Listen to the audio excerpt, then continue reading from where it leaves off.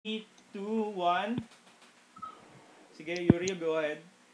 Hi guys, welcome back to Creatives on Lockdown. We are a group and a show for and by creatives, and we're here to kind of keep you company this enhanced community quarantine. Yeah, we don't know if it's going to be extended or not, but we're here to keep you company other ways. So for tonight, featured guest po natin si Ed. I don't know kung alam nyo or hindi, pero kasi ilang blast na namin sa sa page yung mga GIF niya, tsaka yung mga photos and yung portfolio niya. So I feel like by now, medyo familiar na kayo. Tsaka top commenter siya sa mga sa mga shows namin. So, ayan. Nag-reactor si Ed, I think, last Tuesday. Yeah, for Mox. Last week. Last week for Mox. Tapos, this week, siya naman yung mag-show ng Saturday with us. So, ayan. Kunin ko lang yung bio ni Ed. Exit ko muna tong Silchay Kaiser. Sorry. No.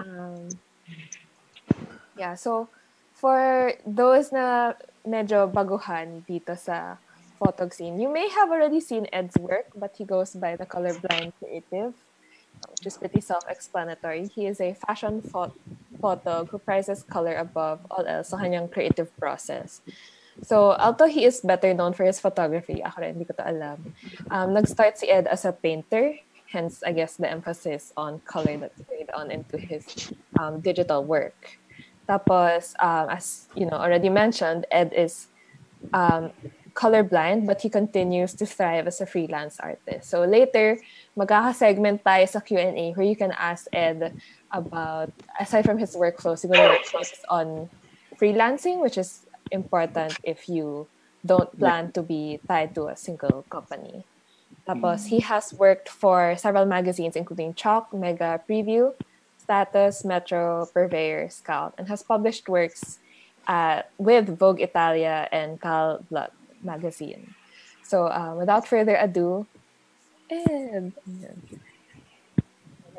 Hello. Ed.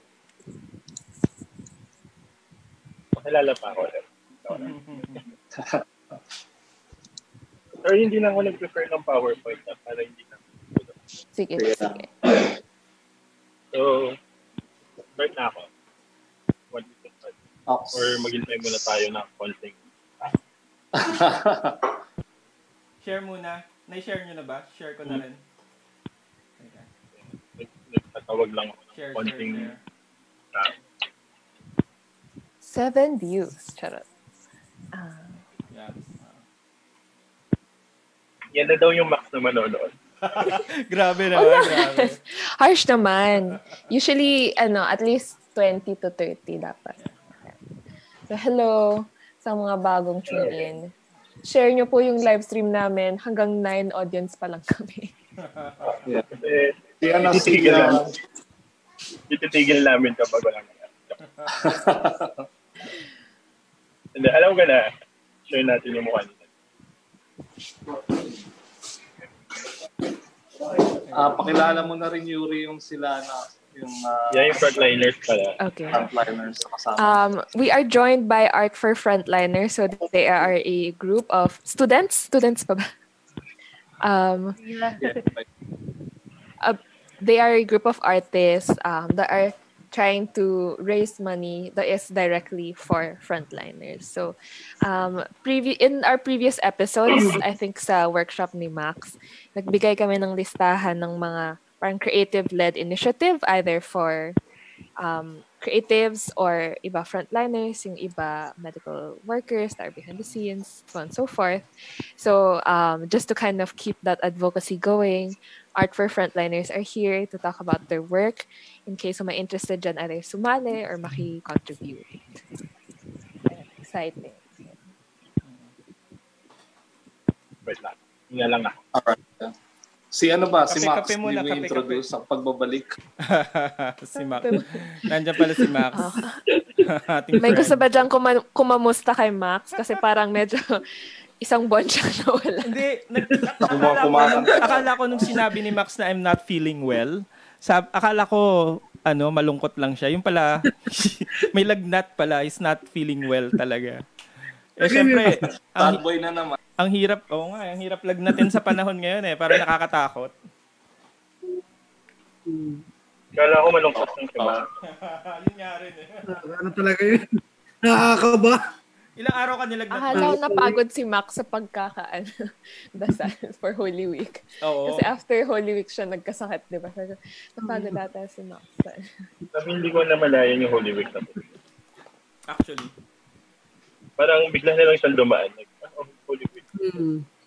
Bilis mabilis. Walang activities kasi, no? May mga ba? Parang, as in wala Kahit talaga. pasyon dito, tahimik eh. Meron din? May naganap ding pasyon din?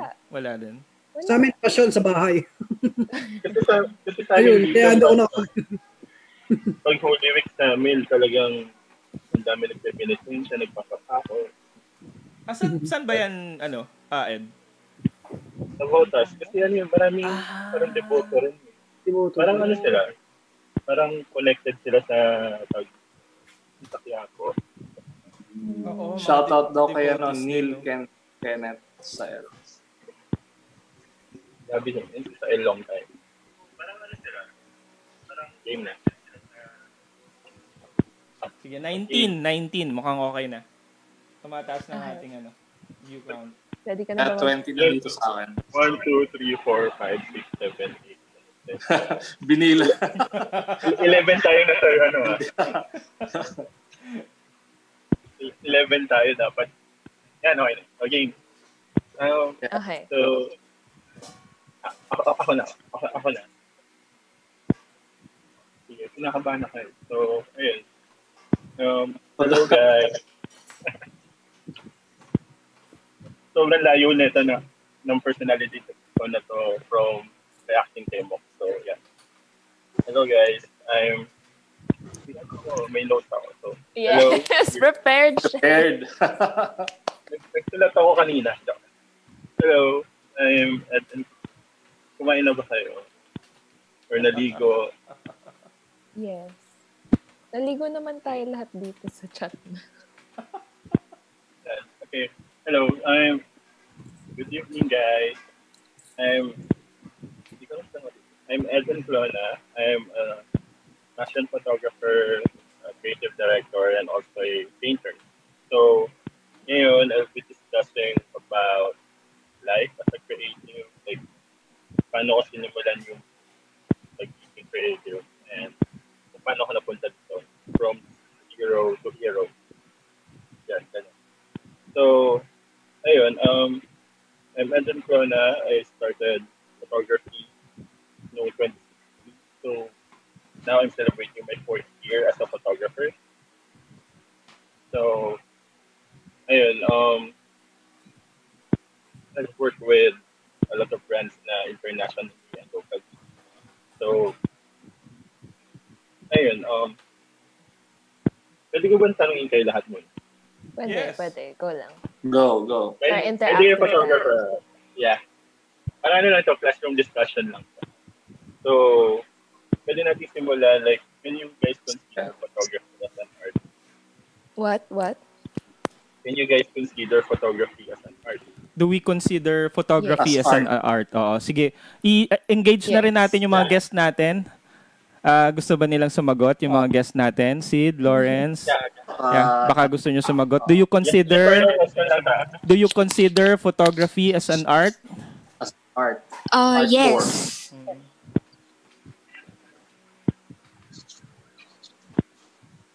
Yes. Yes, and why? Yes, and why? Wow, explain in 3 to 5 sentences. Yes. I consider photography as an art because art is very broad in its own definition. Like anything, no one can be called an Artwork, yeah. so to speak. Yeah. Yeah, but Okay. there's the difference with art na small letter and like an art with a capital A. So yeah. Yung parang dito pag-uusapan natin is doing photography with substance and tasteful. Parang tasteful. So, you know. So yun, Ano ba ako? So for me, I would like to share lang kung ano yung photography for me. Kasi ako, I'm doing photography for 4 years na. So sa akin is mas mahalaga yung process ng paggawa ng isang photograph. Mas kasing halaga niya actually mas mahalaga para sa akin ng isang photo. Or yung process ng isang pag-photo kaysa sa isang photo. Nai-gets nyo ba? Yeah. So, Natahimik nyo. Yun lang ako natahimik nyo. Naano ka ba na... Pressure. No-conscious ako eh. No-conscious ako magtahimik. Tuloy na nakikinig kami sa'yo eh. Nakikinig kami. I think important. Marami na nanonood sa'yo, mga supporters mo dito. 11 tayo yan. Sorry. Hindi. Hindi ako nag-review. So, ayun. 10 lang. Ikampu na ako na. Ayun. Ano ba? Ang hirap pala. Meron. Sige. So, ayun. Kailangan ba ng... Okay, game na. Sige, game. Kailangan mo ba ng help? Kasi normally, pwedeng magkwento muna kung saan ka nagsimula, parang ganun. Or kung kampante ka doon, parang how you started. Why did you shift into photography from painting? What was it about photography that drew you in? Simulan natin doon, sige. Mahaba ito So, ayun. Simula ako. Actually, napunta ako sa UP Manila as a fine arts student without any knowledge or like background sa painting. Fine arts? Oo. Sa art itself. Galing. Yeah. Ang tanging reason ko lang kung bakit ako nag-fine arts. Gusto ko lang ng masayang college life. That's it. So, kasi ako nun architecture yung pinasa ko, but yung enrollment, nag-decide na ako na why not mag-fine arts ako kasi alam kong masaya yung college life ko doon. So, that's it. So, parang sinugal ko yung sarili ko na wala. Alam ko hindi sa sarili ko na hindi ako artist. Ayun, luckily natuto ako maging photographer. Introduce sa akin yung painting, paintbrush. Question, Ed. Magaling ka mag-drawing? I'm sure. Kasi hindi. Pumasa ka sa fine arts eh. Hindi. Diba? Parang yun yung nakita mo na ba yung art ni Ed, Kai? Malupit yung yan, malupit. Hindi, pero yung drawing, as in, yung pencil. Draftsman. Illustration. Nagaling. Magaling ako manggaya. Like, reference by reference. Siguro may attention to it. Pero, na-introduce sa akin yung photography as minor subject lang. Tapos, ginamit ko na yung camera ko as parang pang-take ng pictures as magamit ko for reference sa drawing. So, ganun yung introduction sa amin. Then, ayun, parang yung photography naging extension na siya ng creativity ko. Na parang kung ano yung frustrations ko sa painting na hindi ko magawa. So, photography ko naman talagang ginagawa. So, ayun. Then, ayun lang, parang nagustuhan ko na, parang ginamit ko yung photography para ma-shoot ko yung mga gandang babae sa actually, ganun na eh. Parang, kasi doon na nabuo yung parang enthusiasm ko sa paggamit ng camera. To take portrait. Tapos, nung nalapit yun, yung medyo, first, kasi parang kakausap pa lang ng DSLR. So, ko nun, ang new rule ko lang nun, basta nasa gilid yung subject. Okay na. Hindi pa sa rule of third basta nasa gilid yung subject. Ganun lang. Tapos na yun. Doon ko na nakilala. Parang natuto na akong gawa ng Instagram. Tapos doon ko na nakilala sila Mock. Tapos Mock set me sa fashion photography. Kasi nga, yun din yung gusto niya mangyari. Parang gusto niya fashion photographer. So way back pa kayo magkakilala ni Mox, no? Way back pa. Yeah, 2013, 2014. Kasi sinult niya yung best friend ko. Parang magaling na siya doon eh. Parang magaling na siya. So yun yung mga era nila Fade Long Boy. Sila Fade, Prime ni Fade, yeah. Yeah. Parang idol ng lahat. Idol ng lahat eh. Fade is coming back next Thursday with Enna. May feature si Fade. So. Guest siya. Reactor ka, Ed. Reactor ka. For Fade. Dami rin kami, inuman session. So, ayun, parang, nung ko na-meet si Mox Alos, doon sa pag-invite niya sa best friend ko. Tapos yun, parang, gusto ko na rin, parang, influence ako ni Mox. Pagkakitaan na yung photography, fashion photographer. So, ayun, parang, third year college pa lang ako, so kailangan ko talaga mag-aral. And marami rin akong ganap. Like, yun yan. Nagkasabay ko yung painting, student government, lahat. So, ayun, parang, hindi ako nakapag-photography agad. Like, parang, konting lang, para sa mga ganda babae sa school. Ikaw na. Kasi, pag-graduate ko, syempre, doon na parang, ano yung plan mo sa adulting stage, sa adulting stage mo sa buhay. So, ayun, parang namili ako kung ayoko talaga mag-office mag 9 to 6 job. So, I decided, parang sabi ko, isusugal ko na ito. Like, hindi na ako mag-take ng corporate job, correct na ako kita. Kasi gusto ko lang masaya nga. Like, hawak ko yung oras ko. Ganun. Sobrang hirap nun. Like, kasi hindi ako galing sa Lasal or sa kahit anong premier schools na nanggagaling yung mga passion people. Oo. Hindi, tsaka yung ano naman nila, di ba, parang pag art school or pag art student, walang pera dyan eh. sa lahat ng magulang. Tama ba, guys? Yung mga art student natin tsaka mga artist natin dyan. Tama ba, di ba? Hindi naman. Well, I don't know. My parents were unique. Open-minded. Open-minded. Kung art student ko, lalo pag fine arts yung course, syempre may mga may mga majors pa yan, like advertising,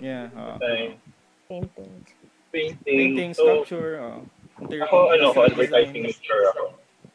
So, expected na pupunta ako ng ahensya or like graphic design ako or so, parang nung tumatanda ako sa college, sa university ko, parang hindi ko na makita yung sarili kong bilang corporate person.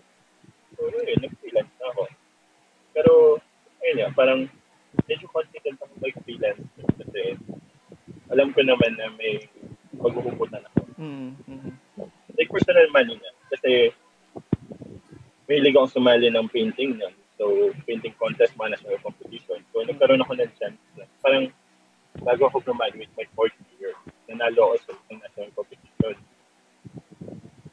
So, yung money na yun is parang ginawa ko ng safety net. At least na pumalta ako sa itong gawin. Competition for painting yung pinanalunan mo? Or, painting talaga? Okay. National Shell Art Competition. Sa Shell. Sa Shell. So, nag-grand prize ako sa oil painting category. Yeah. So, ayun. Parang yung money na yun, which is yung 60,000. So, nabukas ako na rin sa Pablo. So, yun na yung naging safety net ko na parang ito yung pera ko or yung investment ko sa sarili ko. In case na wala pa akong kitain for the next 1 to 2 years ng career ko. Yung magagalaw ako para makapag-produce ng portfolio shoot, may allowance ako sa sarili ko. So, ayun. Lagi siya nagagalaw nun. Like, dumating ako sa point na 20 pesos na lang yung pera ko sa wallet. And kailangan ko pang gumawa ng projects para lang mapaganda yung portfolio ko and mapansin ako na client sa social media. So, ganun siya nag-start. And, ayun, parang I think 2 years akong parang hindi kumikita ako, pero may pressure sa bahay na kailangan ko na magbigay, wala kang malawang. So, may pressure na kailangan mo na kumitain. And yun yung kailangan mo na i-live every day. Parang lagi ka madidilog ng test, mag-work, job, kailan ka ba tutulong, parang gano'n. Kasi lahat ng kinikita mo is pinapagulong mo lang para makagawa ng portfolio, makapag-network. Like, kailangan mo kasi pumunta ng mga fashion show, event, para lang makilala mo yung mga taong nakakausap mo online. Freelancing. Tapos, kailangan mo pumunta ng mga inuman. Taga-Novotas ako, yung mga inuman sa Makati. Magkano yung mga alak doon, parang year, 150 pesos. Kasama hindi sa naman, investment. Wala naman ako pera eh. Kasama sa investment, no? Ang hirap i-explain lang sa parents ko syempre na lahat ng nilalabas mo, lakwatsa mo is investment. Parang, mapunta ako dito kasi may inuman, may konti. Investment to investment. Parang niloko ko na yung sarili ko na may investment talaga. Pero totoo yan. Like, lahat ng ginagawa mo na, once you decided na ito yung gusto mong gawin, lahat yun mag-a-adopt na as an investment. Kumbaga, lahat ng decision mo in life is magiging investment o saan ka man mapupunta to success or failure. Parang yan. Yan. So, gano'n lang nangyari sa paano ako napunta sa fashion photography. Biglang niya lang ako. Ang dami na. Alright. Naluluha na. Kicks, medyo naluluha si Ed. So yung joke nga namin sa Creative Lockdown, hindi to show, therapy to. Totoo. Si Ian nandito, nanggugulo si Ian. Pakurot daw sa pisngi. Pag inuman lang daw, pwede ba yun? Yung investment daw, sa inuman lang daw, pwede ba yun? Hindi, grabe. Pati sa gap. Kami nila Ed yung dumayo pa ng Cavite para lang sa investment. Alam ko naman kasi pag nasa Cavite na ako, safe na ako. Oo, di ba? Basta pumunta ka ng Cavite, alam na nila eh. Ayun, parang actually ang dami ko natutunan nung nag-start ako mag-freelance, like, as a person and as a creative. Grabe yung pag sinasabi ko nga na may namimit ako gusto mag-freelance, para sinasabi ko na hindi lang money yung kailangan mo. Like, kailangan mo rin maging fit emotionally, physically, mentally, lahat. Parang kailangan nakakapagod lalo nung wala kang connections, like, hindi mo man lang magamit yung network in school. To use, parang to communicate sa mga nasa industry. Kasi nga, parang wala ka sa top school. Parang bibihira lang yung madidinig ko na nang galing sa TV or kilala yung TV. So parang ang hirap. So, yun yung mga first 2 years ko, dun siya struggle. Like, hindi ako kumita, parang lahat ng pera ko is umikikot lang. So, the first 2 years ko is all about planting seeds, networking, honing your skills, like lessons, lahat. Pero may vision ka na nun, Ed. Kasi parang yung kinikwento mo ngayon, it's all about parang creating your parang creating your identity na eh. Pero may vision ka na nun. I mean, kailan nabuo yung vision mo for yung artistic vision mo? That time. Kung artistic vision, like, gusto ko mangyari. Siguro, actually, hindi pa siya ganun ka-define. Like, ngayon, parang, on my 4th year ko lang siya iniisip. After 5 years, ito yung gusto ko mangyari sa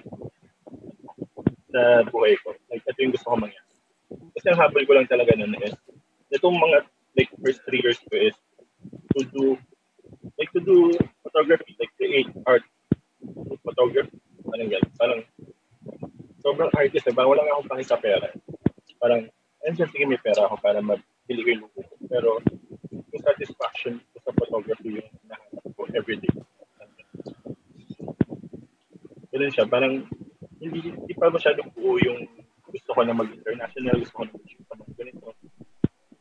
Parang, may mga gusto kong brand mag-shoot, pero hindi siya yung ito target ko to, ito target ko. Kasi parang yun yan, di ba may parang plan with end in mind. Parang Sa akin kasi hindi siya nag-a-apply. Parang nakamaliit lang ako sa frustrations niya. So, ako iniisip ko na lang, yung plans ko is to succeed, but alam mo yun, amendable. Parang, hindi possible to ano yung gagawin natin. Parang, huwag mo na ipilit. Kasi ayaw ko, parang, lahat naman ang ginagawa mo is malilid ka naman sa success. Pero hindi lahat makukuha. Parang yan. Okay, yung first 2 years ko, then, kwenta na lang ako. Ayun. Ano ba? So yun, siguro tanong nila is, paano ko naging yung clients ko? I think that's important yun. Ako naging yung clients ko kasi kung paano ko na itapas yung sarili ko sa industry. Siyempre, yun nga, nagsimula ako sa mga gandang college students sa TUP. Tapos pumunta ako sa Instagram.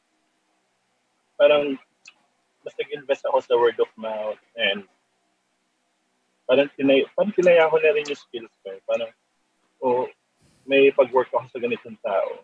Sana lumago yun. Mapunta ako sa ganitong tao. Parang gano'n. So, doon siya nagsimula na. So, parang, nagsimula lang ako sa maliliit na tao sa Instagram, yung magagandang tao dyan. Tapos, syempre, yung magagandang taong yun, may kilalang influencer. So, yung influencer, may kilalang brand. Tapos, yung mga influencers and brand or magazine, i-invite ka na sa party.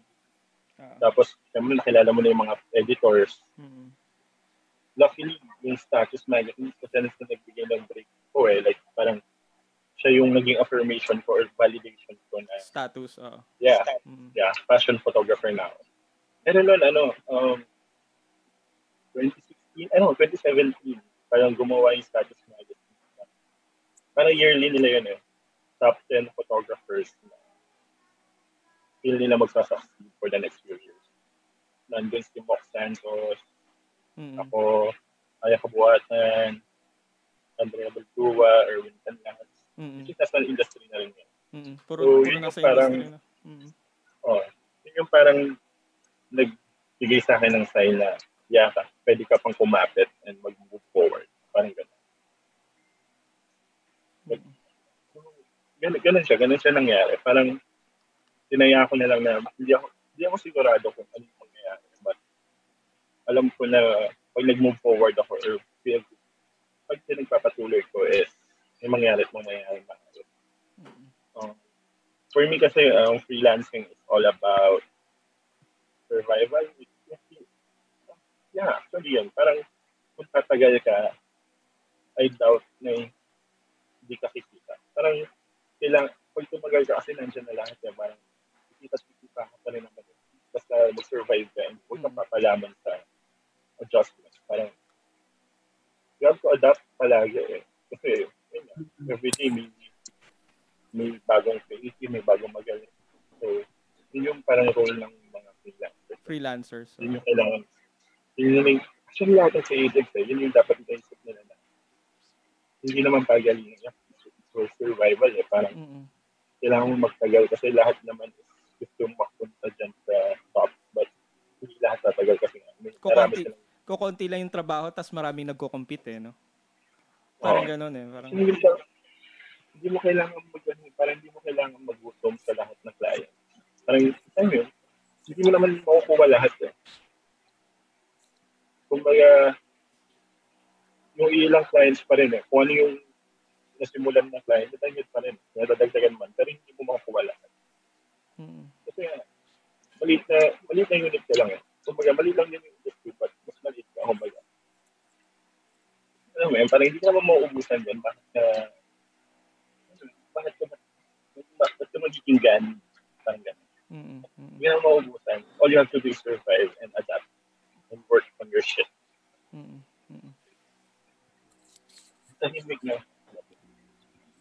Do you ever find, I guess pag may commercial photographer tayo on the show, they find themselves lost in the shuffle. So parang when you're doing photography professionally, hindi naman lahat ng shoots na nagagawa mo necessarily gusto mo or complete artistic direction.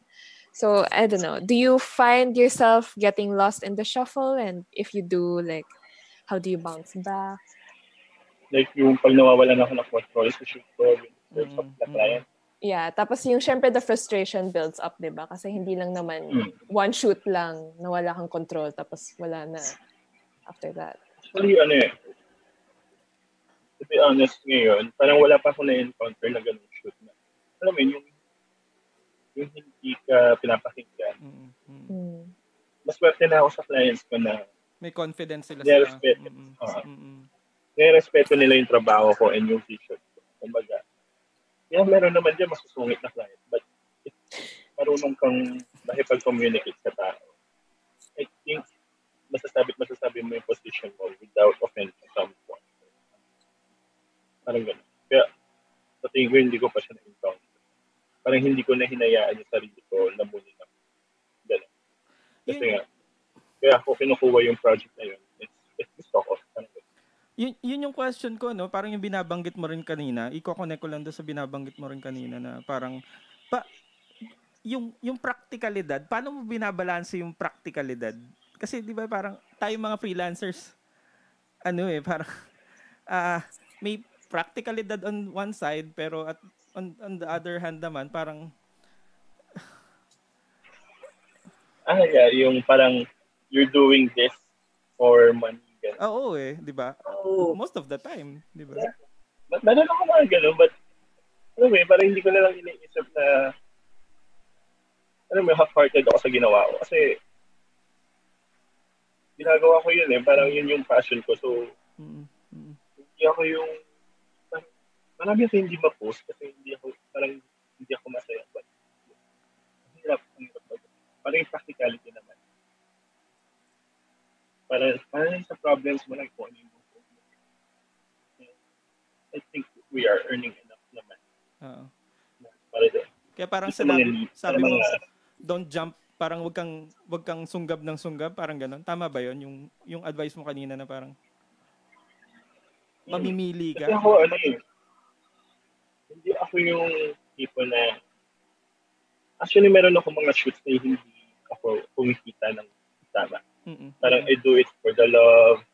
Minsan, gusto ko talagang tulungan yung tao and I think I can give him or her na maayos na content. At least masaya na ako na mag-grow yung brand niya na ganito na may nagawa ako for him.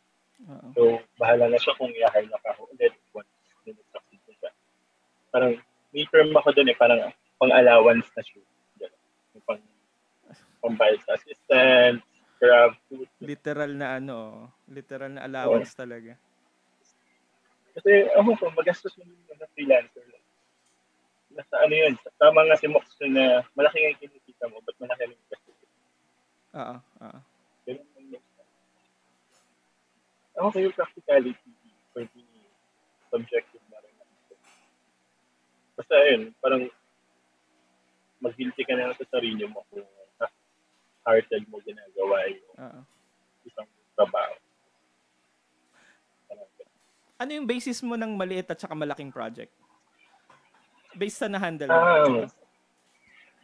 Siguro meron kasi, ang in-advise ko dati sa mga creatives na pag gusto nilang ma-figure out kung ano yung starting price nila, lagi ko sinisimulan sa magkano ba yung gusto mong kitain for a week or a month na hindi ka na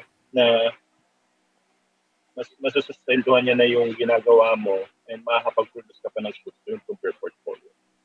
So, meron lang parang ngayon kasi ang sabi ko, it's 5 digits yan, like minimum na 5 digits. It's more than enough. Then, pababa, yun na yung mga allowance ko. Parang yun yung pambigay. Kasi yung malalaki naman kasi hindi mo naman makakuha agad. Parang it takes 3 to 6 months and after that, nagastos mo na yun. So, wala na. Totoo. Lutang mo na. Totoo. Yung malalaking... At saka yung ibang mga matagal magbayad. Oo. Kaya mas okay na rin ako sa maliliit na shoot. Yeah. Yun, mga bagong tao lang din yan. Basta humble sila. Like, honest sila sa intentions nila na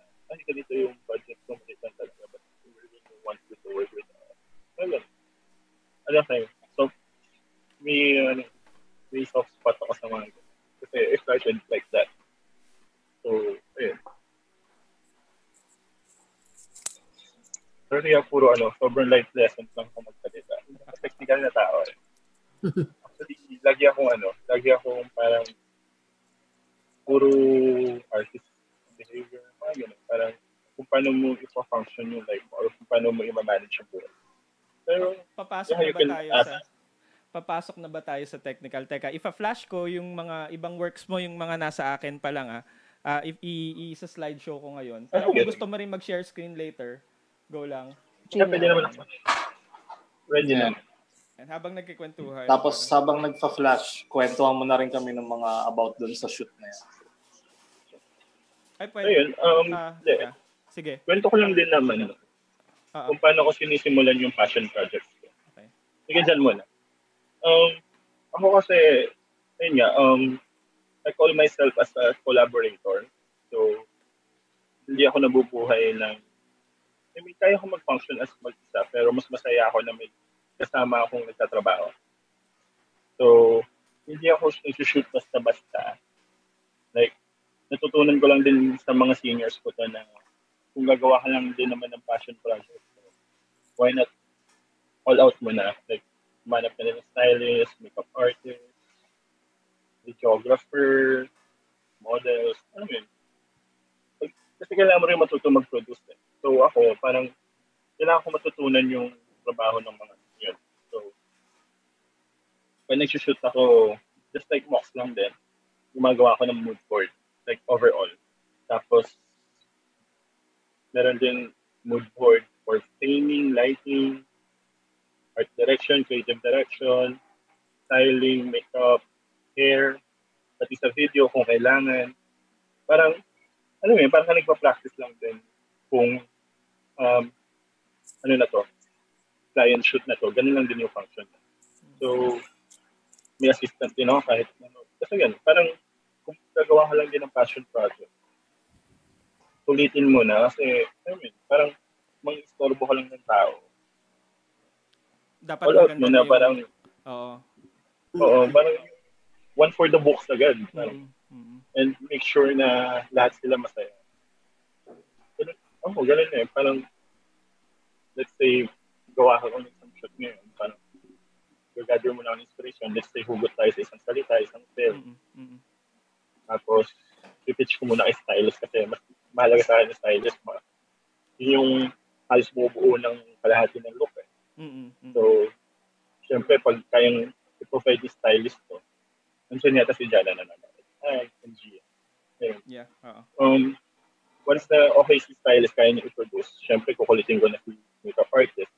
Tapos, magka-casting na kami ng models, maghanap na kami ng models na pinaka-appropriate sa concept namin.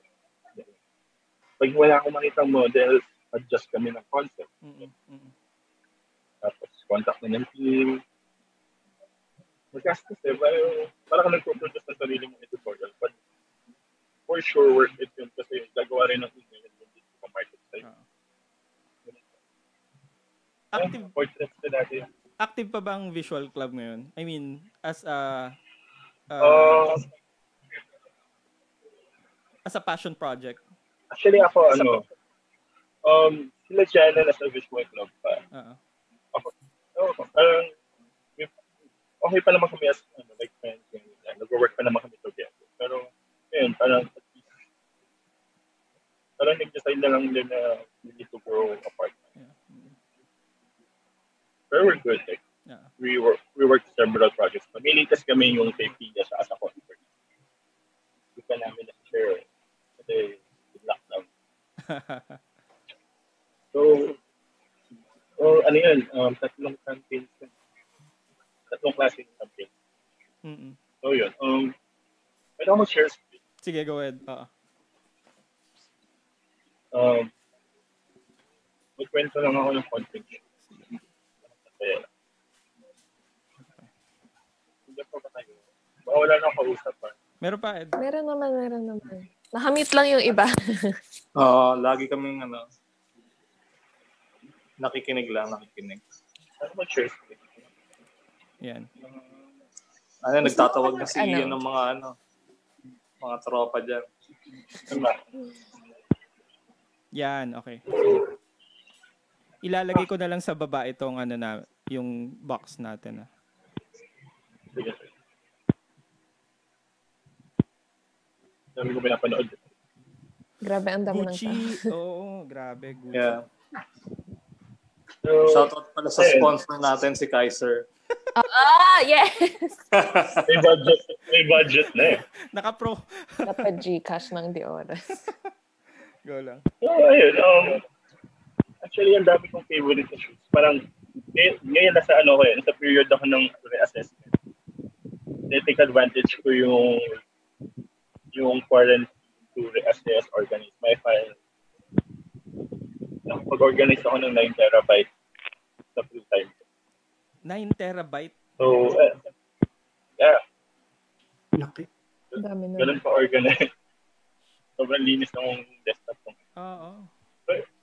Ayun, share ko lang itong isa. Sobrang, sobrang favorite ko to. Isa sa mga passion project ko to. Like, wild na passion project. Yeah, Kasi gusto ko lang ng parang castaway na trip. Tapos, nakita namin itong abandonadong aeroplano sa Paranaque. Sukat. Tapos, wala akong idea. Like, ganoon ako nung dati kong mga shows. Wala akong idea. Parang medyo sugal na medyo, hindi ko sure. Kung ano man yung mas tatnan mo dyan, yun na yun. Adjust ka na, adapt ka na. Kung umulan yan, dapat matuwa kang umulan kasi makakagawa ng bagong concept. And parang mahiya ka na lang talaga sa model. Parang ganun. Parang okay na hindi maulit to basta magawa ko to. So kasi sobrang wild na ito. Parang may squatters area na.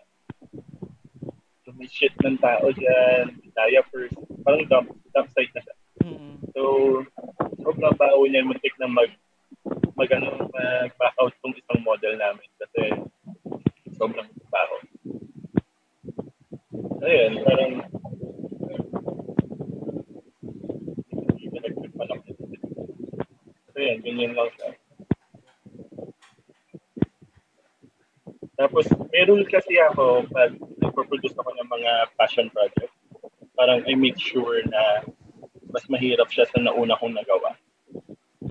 Para kung ano man yung, kasi minsan, kung hindi pa tayo nakakagawa ng ganito, kung mahirap, gawin natin. So, una gumawa ako na group shot na parang party na kailangan namin mag-class at least 8 model. So, yung team namin ay almost 20. So, gawa namin ito. So, parang nag-kinast namin yung mga friends namin na feeling namin appropriate for that shoot. So, yan. Actually, nag-party lang kami talaga nito ng shoot na ito. Parang may pizza, may inumin. Talagang shoot ko lang kayo habang nagpa-party. Parang ganun. So, may mga style. Dalawa yata yung styles ko nito, tatlo. Saka pick-up artist. Tatlo rin.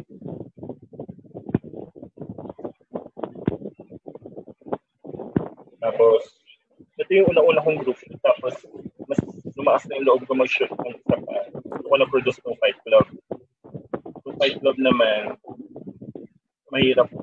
Parang naisip ko siya kasi first time kong panoorin yung Fight Club. Kasi sobrang na-hype ako na ang ganda pala, ba't ko pinanood?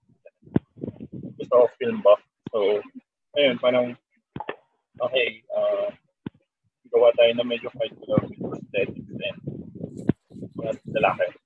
So, hindi siya masyadong faithful sa film, pero at least in-adapt namin yung two main characters para medyo may medyo relatable sa Fight Club talaga.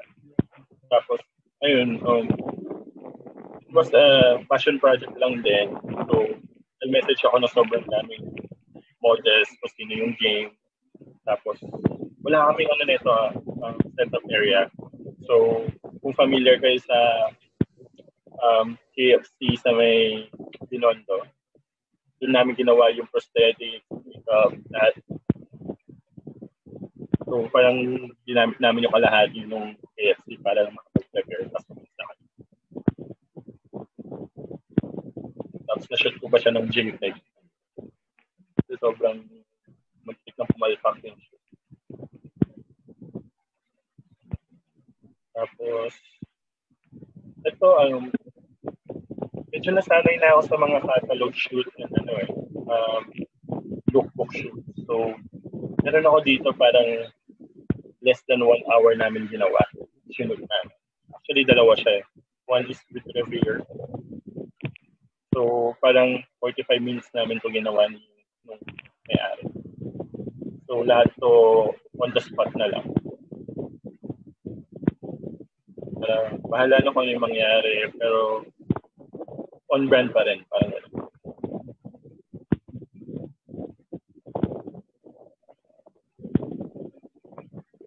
Tapos, ito rin, yung sleep shade din. Familiar ka sa brand na to. Parang around less than 1 hour din namin ginawa yata. So, tapos, ako na rin yung nag-style. Ayun lang, tip ko lang siguro, kung gusto nyo mag-function na mas maayos at team, try to assist or like learn kung paano ginagawa ng stylist mo, ng makeup artist mo, ng hairstylist mo, ng videographer mo, yung trabaho nila. Or kahit yung assistant mo. Para at least maranasan mo man lang yung hirap nila. And by that, matutunan mong irespeto din yung ginagawa nila. So, yung trabaho nila. Hindi mo na masasabi na ang dali-dali ng trabaho, ba't di mo magawa na mabilis? Kaya, so, ayun, at nag-pay attention din ako sa mga ginagawa ng makeup artist ko. Nagtatanong din ako. Tapos, minsan, nakikigulo ako sa stylist ko na kung pa-style ako ng isang look, parang gano'n. Or minsan sa shoot ko ako nag-style. Para, ayun, matutunan ko man ng respetuhin yung trabaho kahit hindi ako magaling sa ginagawa. At least may sympathy ako na may mahirap din yan. Take your time. Ako, kaya ko namang ayusin yung trabaho ko. And kaya ko mag-adjust for you. Parang yan. So yan, ito yung lookbook na yun. Parang, ito pro bono din kasi gusto ko talagang gawan yung brand niya. And sobrang gusto ko itong damit na ito. Ayun, tapos, actually, may mga shirts ako na hindi ko mapakita na sobrang pinagandaan ko and level up ako eh. Kasi siya with SM na siya, parang maganda kasi hindi ko mapakita. So, ito, sa favorite, ko to.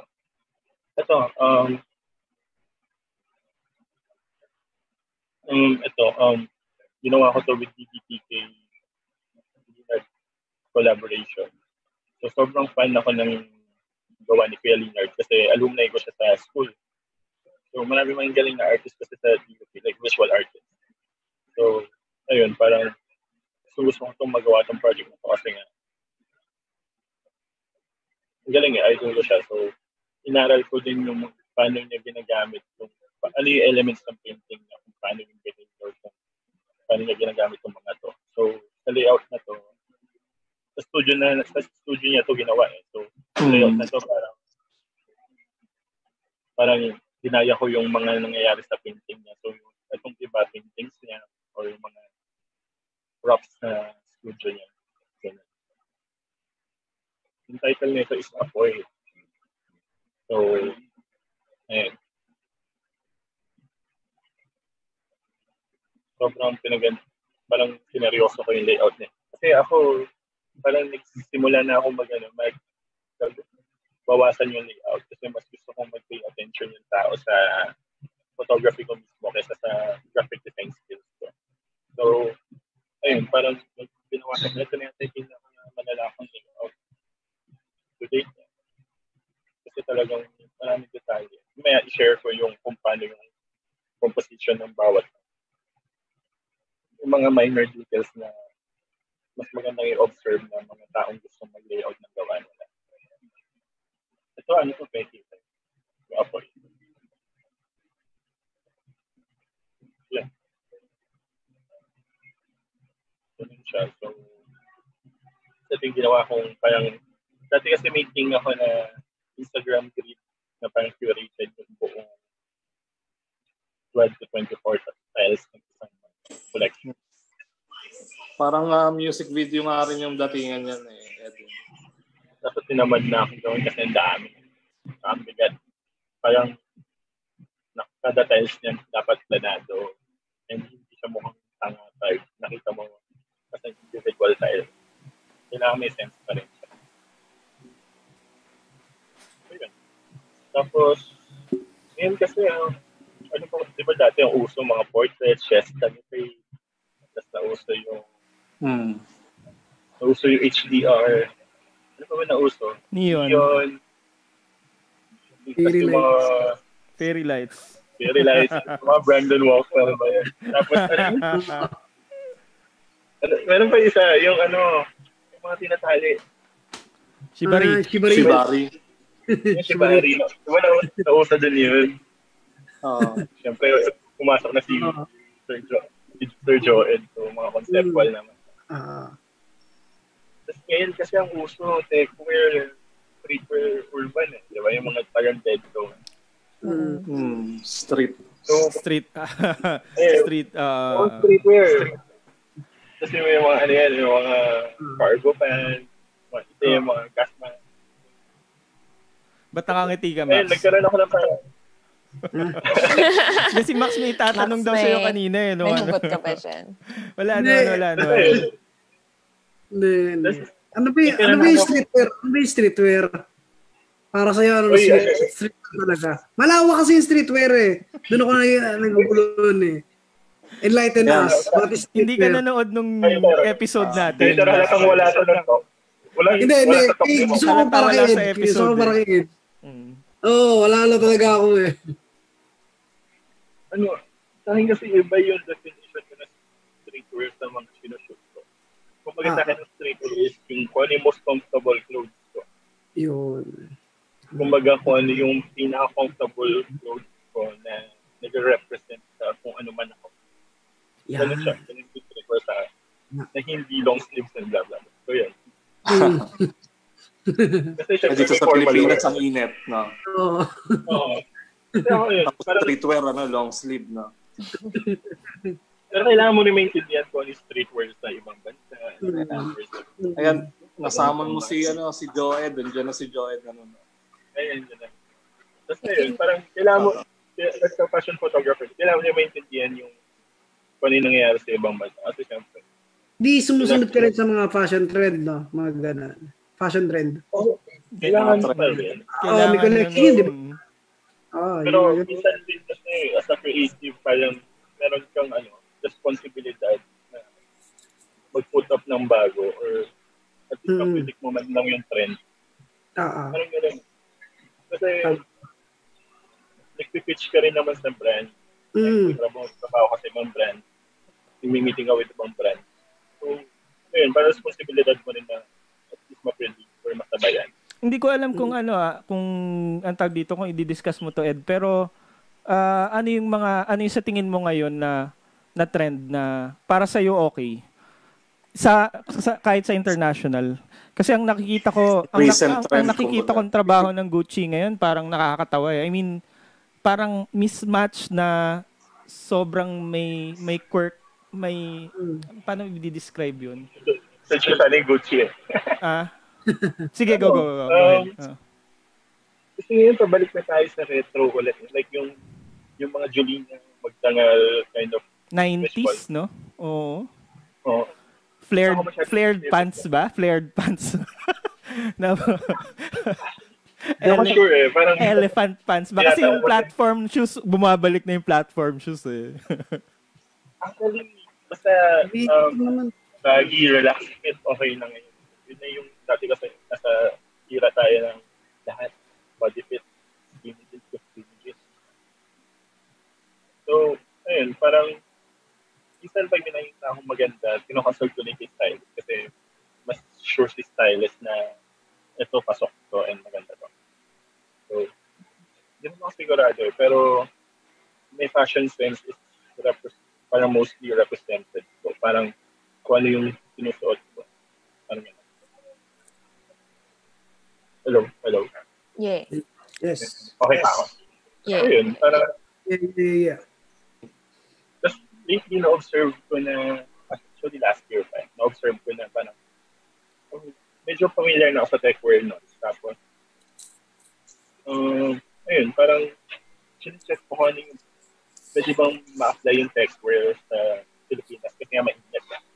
So, parang inalam ko na yung parang meron akong nakilala na techwear enthusiast, nagtayo ng brand, yung tapos doon ko naiintindihan lalo yung techwear. Yung techwear enthusiast na nagpatayo ng which brand? Yuri, which is si John Valenzuela. Sobrang humble na. May question ako sa techwear kasi at one of the shoots that I modeled, pinagamit ako ng gas mask. Pero yung gas mask, it's like the gas mask of another photographer that also shoots techwear. So, I guess yung question is, ilan ba talaga yung gas mask na pinapasa-pasa lang nila? Yun. Wala. Isa lang yun, Yuri, isa lang. Nice question. Pero kasi pag techwear naman, hindi naman kailangan agad may gas mask. Parang, kung papasok kayo sa dystopian or like Mad Max kind of thing. Cyberpunk. Cyberpunk. Cyberpunk. Ano yun eh, malalim yung usapin malalim yung usapin ng techwear kasi parang papasok tayo sa pagdedebate sa Blade Runner at saka sa mga apocalyptic na look. Tarkovsky, mga actually, ganun. Hindi ko siya masabing techwear but urban. Parang yeah. Urban. Totoo. Parang Akira, mga ganun eh, di ba? Inspiration ng... Ang techwear kasi, his idea niya talaga is utility eh. Parang, alam mo yan, pinapadali niya yung buhay mo, pinapakomportable. Kaya yung mga sleeper is kaya nga natuwa ako doon sa techwear mo. Yung techwear mo kasi ginawa mong nilagyan mo ng halaman. Yung hindi siya papakita ko. Ang loko-loko eh. Parang techwear pero may tangkay ng nature. May tangkay ng seat ng sibuyas. Hindi kasi yung ng 80s, parang yun yan, na-observe ko na uso na. Parang napansin na nila maganda mag-so, ang dami ng techwear photographers. So, ayun, parang ako naman, parang meron akong dilemma na ano pang future ng techwear? Kung ano yung, kasi yung unang batch ng mga techwear brands is black. Straight black lang. Intimidating mukha sila modern day ninja. So, I asked John nga, yung sa OG, if possible ba, or like, nakikita mo ba sa future ng techwear na mag-introduce ng colors, pattern, to make it more, parang less intimidating and mas maraming taong magsuot. Ang ganda. So, yung spirit ng techwear nasa kanya eh. Tapos pero may twist. So, parang I asked kung pwede ba natin gawin mas oriental, may flowers, mas soft. So, sabi niya, ganyan ginagawa na ng acronym niya. So, doon ko na hinain sa team ko na, gawa tayong techwear shoot. So, yung idea ko. So, sabi namin, lagyan natin ng floral. Kasi diba, pag dystopian naman, meron naman yung nature takes over. Totoo. So, yun, parang, The Last of Us, parang gano'n eh. Sa una kong concept, para sa una kong, plano, straight lang na lookbook shoot na walang ganun. Tapos, parang, gusto ko mas extra yun talagang pang-uwian. Parang yan. So, pinahirap ko yung sarili ko, nag-animate na ako. Talagang... Yung glitch. May glitch, may... Sa Photoshop ko ito ginawa kasi hindi ako marunong mag-Premiere or After Effects. Okay. Share ka ba niya ng mga Photoshop mamaya. Teka, Ed, okay. Ano tawag dito? Sorry. Yung audio mo, anong gamit mo? Yung AirPods lang, sorry. Pero naka cellphone ka? Naka mobile phone ka? Kasi may mga pwedeng adjustment na pwedeng gawin sa desktop pero parang wala sa sa mobile phone. Sige lang, go ahead. Ayun, parang yata kami ng ilang pilasong layout niya. So, ayun. Actually, challenging siya. Parang, na-surprise din ako na kaya namin produce ng ganito. Kasi ito, damit ko ni John. Hinaram talaga na. Nagdagdag lang namin ng konting ano. Pero yun, ayun lang. Ito na yung panahon na konti na lang yung layouts ko. Parang tamang arte na lang. Basta yun. So, Less is more. Tapos, ito sa favorite shoot ko din. Ito naman, ito yung parang make it or break it ko sa mga class A na model or like yung mga top models natin sa Manila. Kasi ito yung first, parang tagal ko nang hinihintay na mapansin niya ako. Taray. Tapos parang nung napansin niya na ako, talagang naglakas loob na ako mag-message sa kanya. Down siya mag-shoot ng ganito. Tapos, ito yung panahon na parang gusto ko obscure, na parang pag may something na kakaiba na nag-discord ka, mas maganda. Parang yun. So, pinitch ko sa stylist ko na to is, gawa tayo ng shoot na mag-isda. So, sabi niya, game. Ngayon, kakaiba yan, maganda yan. So, parang inspiration ko nito is yung kung paano yung kung familiar kayo kay Senon L'Oreal, sobrang galing yung photographer. Parang medyo, inspiration ko siya naman. Kasi hindi ko talaga kaya gawin yung aesthetic. So, yan. Dito, parang namili ako ng ilang isda na hindi ko alam yung tawag. Basta magandang tignan. Sobrang parang first shoot ko to with Jessica. So, sabi niya, game ba siya mag-post na may isda na walang dragon. Sabi ko, okay, sige, basta magawa itong shoot na to, bahala na kung gusto niya pamumulit. Basta mangyari to. Sobrang walang budget itong shoot na to. Ang budget ko lang pampakain ng isa yung pambili ng isda. Tapos hiniram ko lang yung studio, parang nakisabay lang ako sa shoot. Hiniram ko lang kay Dix yung studio eh. Tapos nag-end up pa na sobrang lansa ng studio kasi nagdala ako ng isda. So yun, parang sobrang favorite ko kasi sobrang saya nito gawin. Alam mo yun, parang wala kang worries na ipipis na yan. Tapos, ang ganda pa ng energy ng buong team. Lahat excited ka nang nangyayari. Nasa-surprise na ganito pa lang magagawa ng isang to. Ayun, parang hindi ko alam kung paano ko naisip ng ice tubig na to. Ay, tubig na to. Ito sabi ko inom kita tubig. Ito plastic. Ayun. Sobrang favorite ko to kasi yung pinakamalinis ng shoot. Hanggang ngayon. Hindi ko na makulit. Ang linis niyan. Parang, ito na yung pinaka-fashion editorial ko na nagawa sa school. Oo. Yeah, camera ko nito. Ito yata yung nagawa kong cam. Ito yung first cam ko, binenta ko. Anong gamit mo dyan? E7-100. Record. Drop sensor pa naman. Dati yung camera ko, binenta ko kay Danny. Lalo yung si Danny. Yung magalang mag-portrait. Yung Danica Rose Labarta. Danica. Danica. Danix, Oh. kay Danix. Kay Danix, kay Danix. Binili mo yung 35mm ko noon. Tapos, sabi ko, bilhin mo na tong set. 11K lang. Yung lente na 18. So, binenta ko yung DSLR ko ng 3,000. Bargain, ha? Sobrang pamigay. Ang ganda ng mga gawa. Lupit din nun eh, no? Si Danix, fanboy kami ni Max.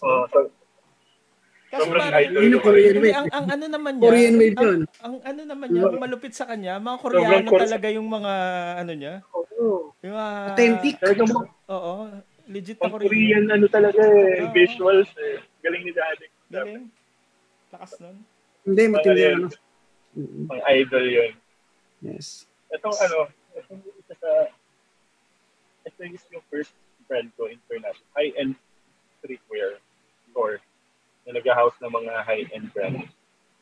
Tapos na-discover nila ako sa Instagram. Sobrang tonto ako. Tapos binigyan nila ako ng first project to do their press kit. Ang press kit nila is a fashion magazine. Tapos, nakapangalan sa akin. Sobrang sabi ko, legit ba ito? Hindi talaga yung pangalan ko.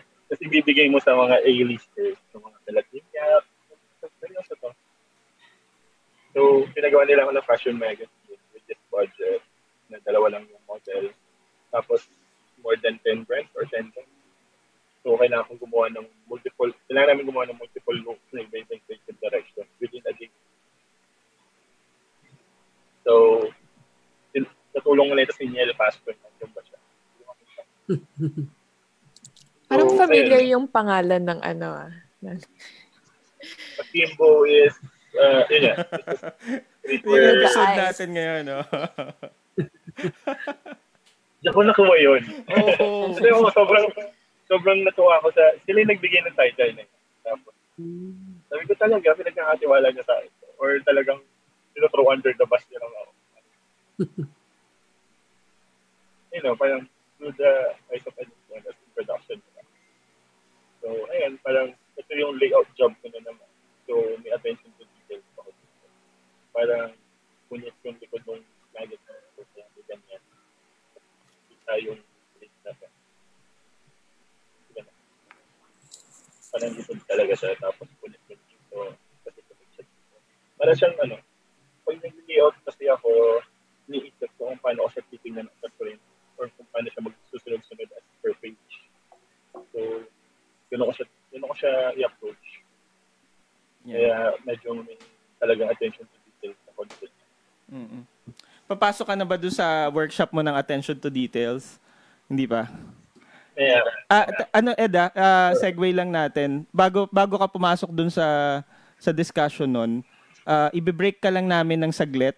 Tapos, kasi sige. Sakto 9 o'clock, no? I-break ka lang natin ng saglit. Then, exit ko lang to. Then, papapasukin muna natin yung mga artist natin dito na guest para sa para dun sa art for frontliners. Art for frontliners. Sige. Ayan, teka. Exit lang Pwede lang natin. CR din ako. Sige. Ayan, go ahead. Sige. Parang saktong segue pala. Sige. Hihina ako. Go. Ayan. Sige. Go ahead, Yuri. Okay. Wait lang. Wala yung window ko for presenta ka lang.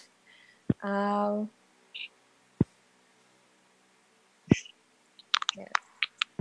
Okay, Art for Frontliners. Hello. Nandiyan pa ba kayo? Buhay pa. Nandiyan pa ba kayo? Buhay pa ba kayo? Buhay pa. Okay.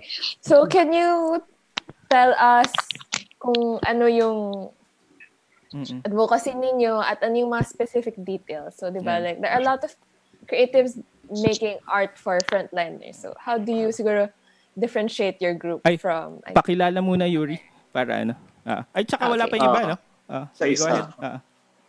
Okay, so the new faces that are joining us for our live stream today are from Art for Frontliners. So yeah, so what they are is a bunch of artists that are trying to fundraise for relief efforts ng COVID-19, specifically for the frontliners. So before siguro we delve into the actual advocacy, can we have you guys just briefly introduce yourselves? Oh, okay. Hello. So, we are Art for Frontliners. Basically, we're a group of artists na we collectively gathered our efforts to help our frontliners and fellow Filipinos in need. So, what differentiates us from the others is that basically kasi yung ginagawa namin is from the hashtag #ArtForMedPH. It's on Twitter and Instagram for those who want to check out. Pero what differentiates us is that we did it as a group. Yung iba kasi, they did it individually. So kami, originally, we were a group of friends. Tapos, when we started gaining traction, we also started getting more applicants. Mga ibang artists na gusto rin tumulong. So, tumulong.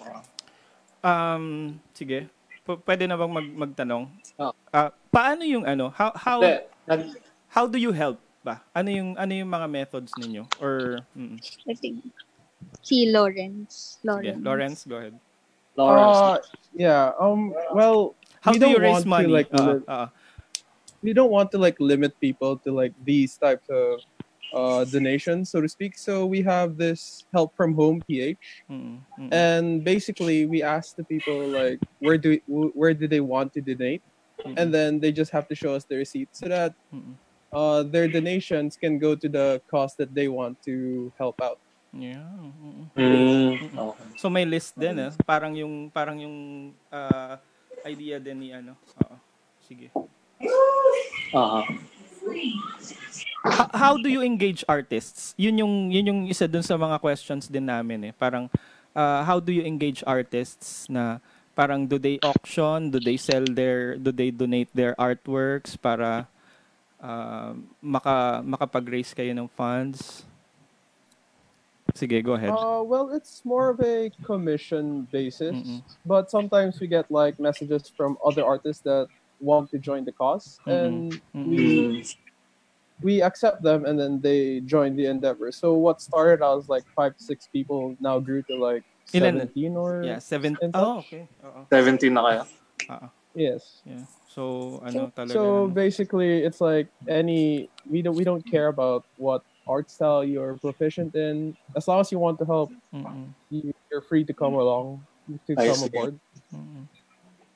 So hanggang ngayon natanggap pa rin kayo ng mga artists na gustong sumali sa inyo? Yes. Okay. But para ba silang if you want to like take a breather, like rest up, you can like just tell us, and then we'll close your commission slots.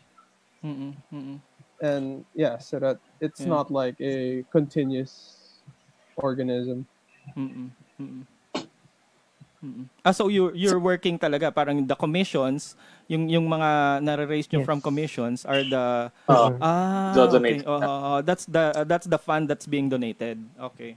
Kunwari si Lawrence, may papagawa ka kay Lawrence, tapos yung niya, commission niya, doon na mapupunta sa pipiliin mong yung bayad po ng commission, diretso na po sa donation. Diretso na sa donation.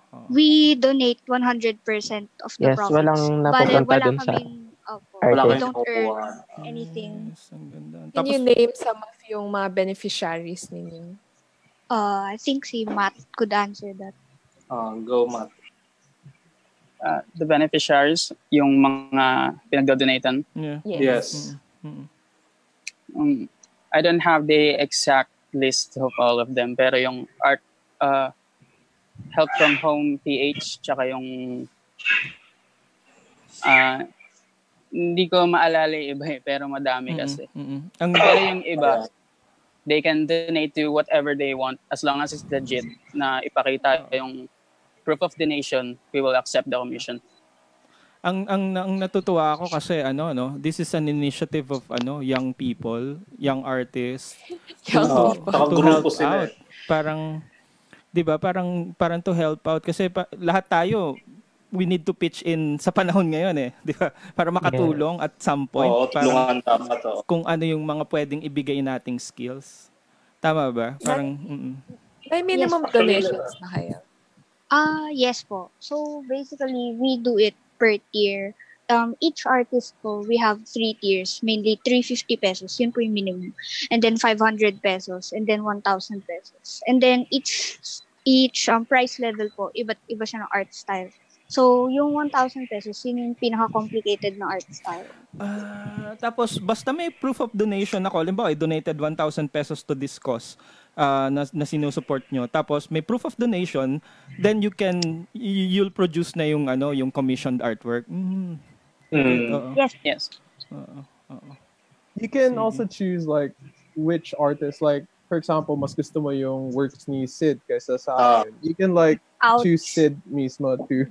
You can like choose Sid to like do your work, but that opens then if there are available slots. Kasi minsan po may mga may mga batak sa amin na magagaling talaga. So, yung mga malalakas magpa-commission yan. Oo, kasi... sayang wala dito. Si Julia, like, one of our most booked, sila Julia and G-Chan. Yes, G-Chan. G-Chan. Open pa rin siya, pero sobrang dami niyang commissions. Kaya ba wala sila? Kasi kailangan... Nagdo-drawing sila ngayon. Gumagawa pa rin niya.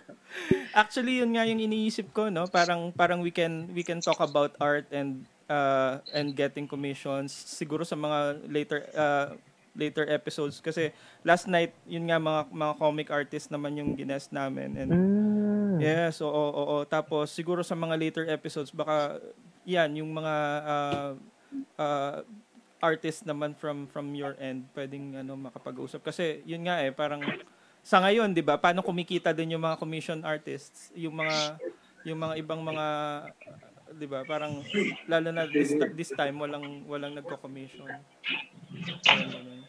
Anong plans nyo after ng lockdown? Or do you plan to tuloy-tuloy ba yung si Joshua at saka si Sean din? Actually yung sa akin okay lang din naman siya na magdire-diretso as long naman kasi talaga na may pupuntahan talaga kasi siya. Kasi parang we are doing this for something na big. Hindi lang siya big kasi parang maliit lang naman yung nagagawa, parang malaking impact sa society. So I think kung may time, kung malaki yung kung may time, masaka kung may other things pa na hindi naman na print naman ako, okay lang din naman siya na magtuloy-tuloy. So ayun. Lawrence. Sila Lawrence. Yeah. Anong plans niyo? Well, in terms of the art for frontliners, after the ECQ, well, in terms of the art for frontliners, I think hindi na I think possible na mag-disband or something, but if kung gusto basically it's on process. Na-stress, Lawrence. Maraming na-stress. Parang gusto nilang magtuloy-tuloy. Yeah. Kasi it's like, after the ECQ, it's on discussion.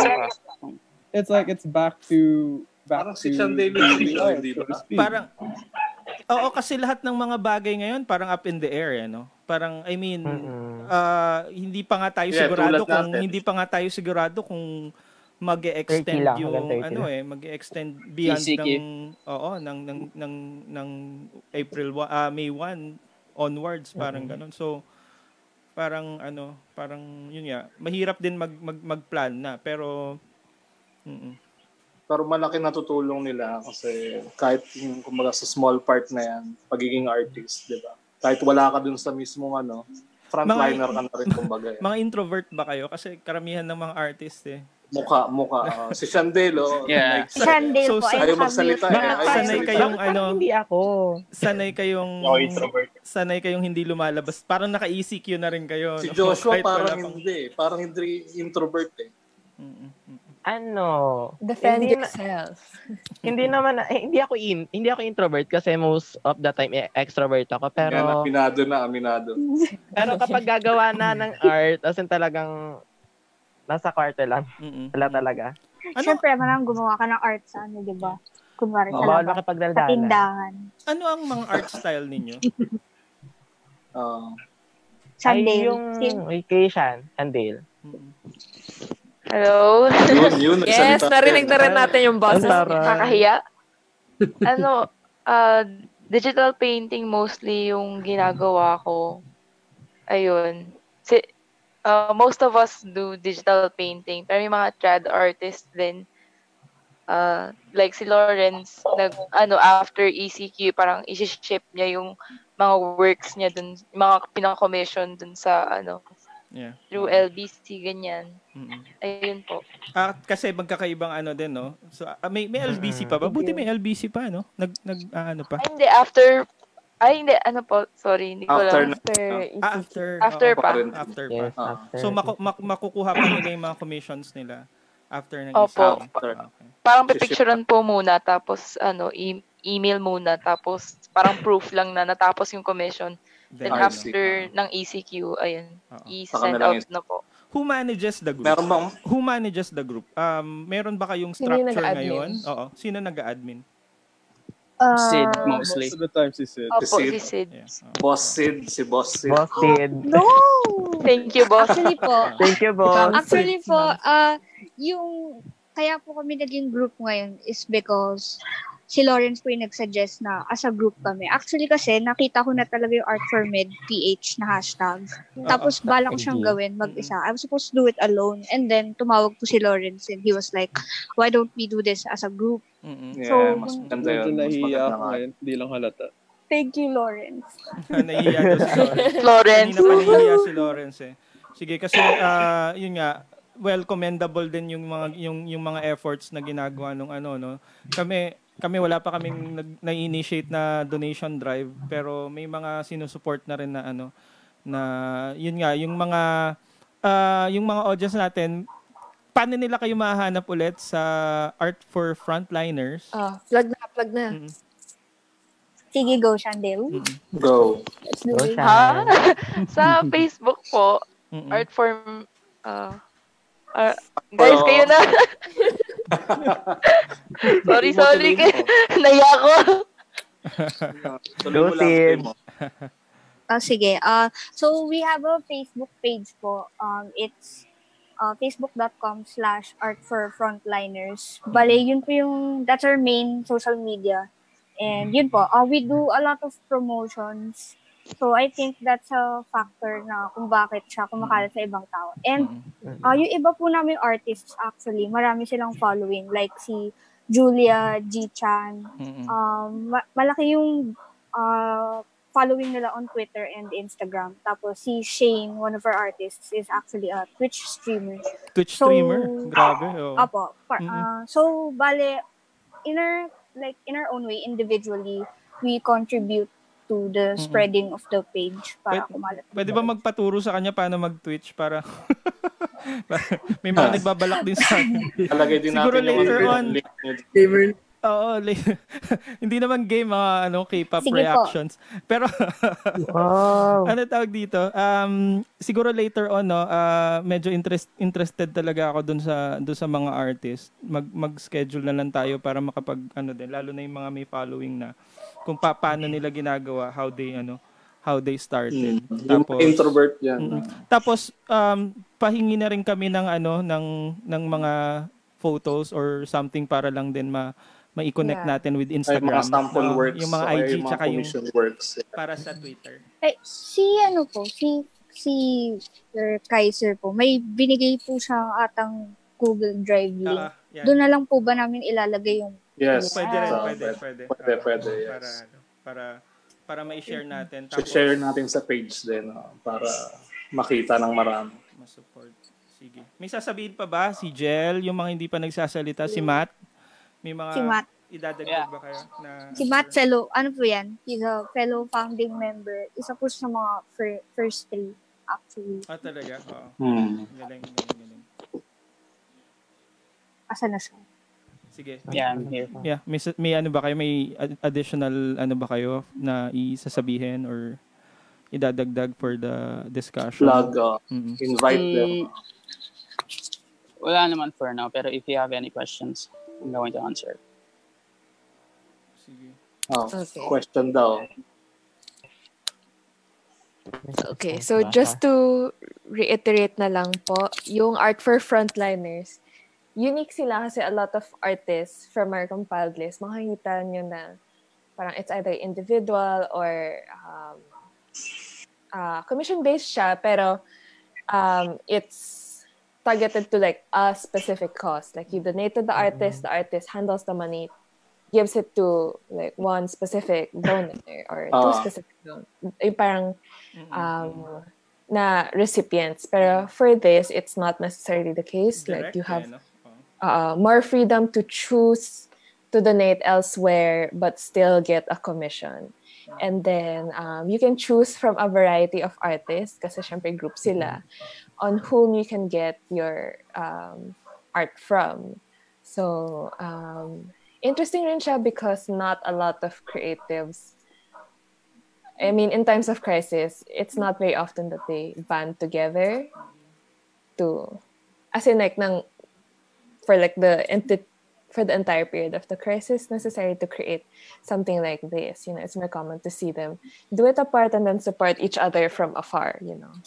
Yeah, so very interesting yung dynamic nila. We're hoping to have them back on maybe an MWF episode kasi yung TTHS namin is kind of booked for next week. The regular show. So, gusto ko lang sabihin na parang aside from this, parang sa pagko-commission niyo sa amin, parang it is empowering dun sa mga local artists. Sana keep on supporting us.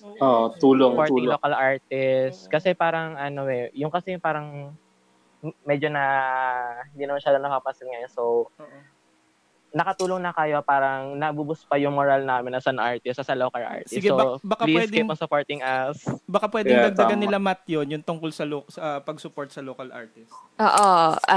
Preview po para sa episode nila. Tsaka, marami tong hinanakit yung grupong to. May hinanakit. Sige po. Go, Matt. What? Ano na lang po, follow na lang po kami sa Facebook. So, Art for Frontliners po yung name namin. Especially na now po, we have new artists. We just updated our roster. Marami pong bago na sumali. And super ganda. Yes po. Yes. So, super ganda po ng art style nila. So, ayun po. And we just reached 50,000 pesos as of this week. Wow. So, sana po madagdagan pa po siya kasi, yun nga po, we don't earn anything from this. Lahat po ng pera is diretso sa mga cause na pinili nyo. So, you know what? Get free art and help at the same time. So, tsaka maraming nangangailangan. 550,000. So, napakaraming commissions na palang nagagawa ninyo, no? For you to reach 50,000 pesos. Ang galing. At saka po kasi may iba na bumabalik po talaga for the commission, which is parang ang saya lang. Galing. Supported. O, diba? Puti pa tayo binabalikan. Hopefully, balikan nyo rin kami for next episode. Pag-usapan natin sa inbox kung kailan yung next episode natin. But, ipasa na natin ulit kay Yuri. Okay. So, thank you, Art for Frontliners. So, tapos na yung commercial break natin. Patikim siguro to para sa future episode. Ang daming tsaa pa. Yeah. So, I mean, aside from siguro yung fundraising nila, I'm sure as local artists, they have their own platforms and advocacies outside of the Frontliners that we can include. So, for now, we'll go back to Ed's demo. Hello, Ed. Diyan. Kapaba. Ed? So, yung mahiwagang boses ni Ed. Nakatulog yata. Sige. Nawala po siya. Wala pa. Segue muna tayo. Max. Ed, blink twice kapag... Si Joshua parang marami pang gustong sabihin eh. Ipa-flash ko na lang ulit. Yan na natin ngayon habang wala pa si Ed. Yes, ano yung mga hugot mo dyan as a local artist? Diba? Ano ba mga... Kasi, wait lang, wala naman akong kaso nga lang para kasing may...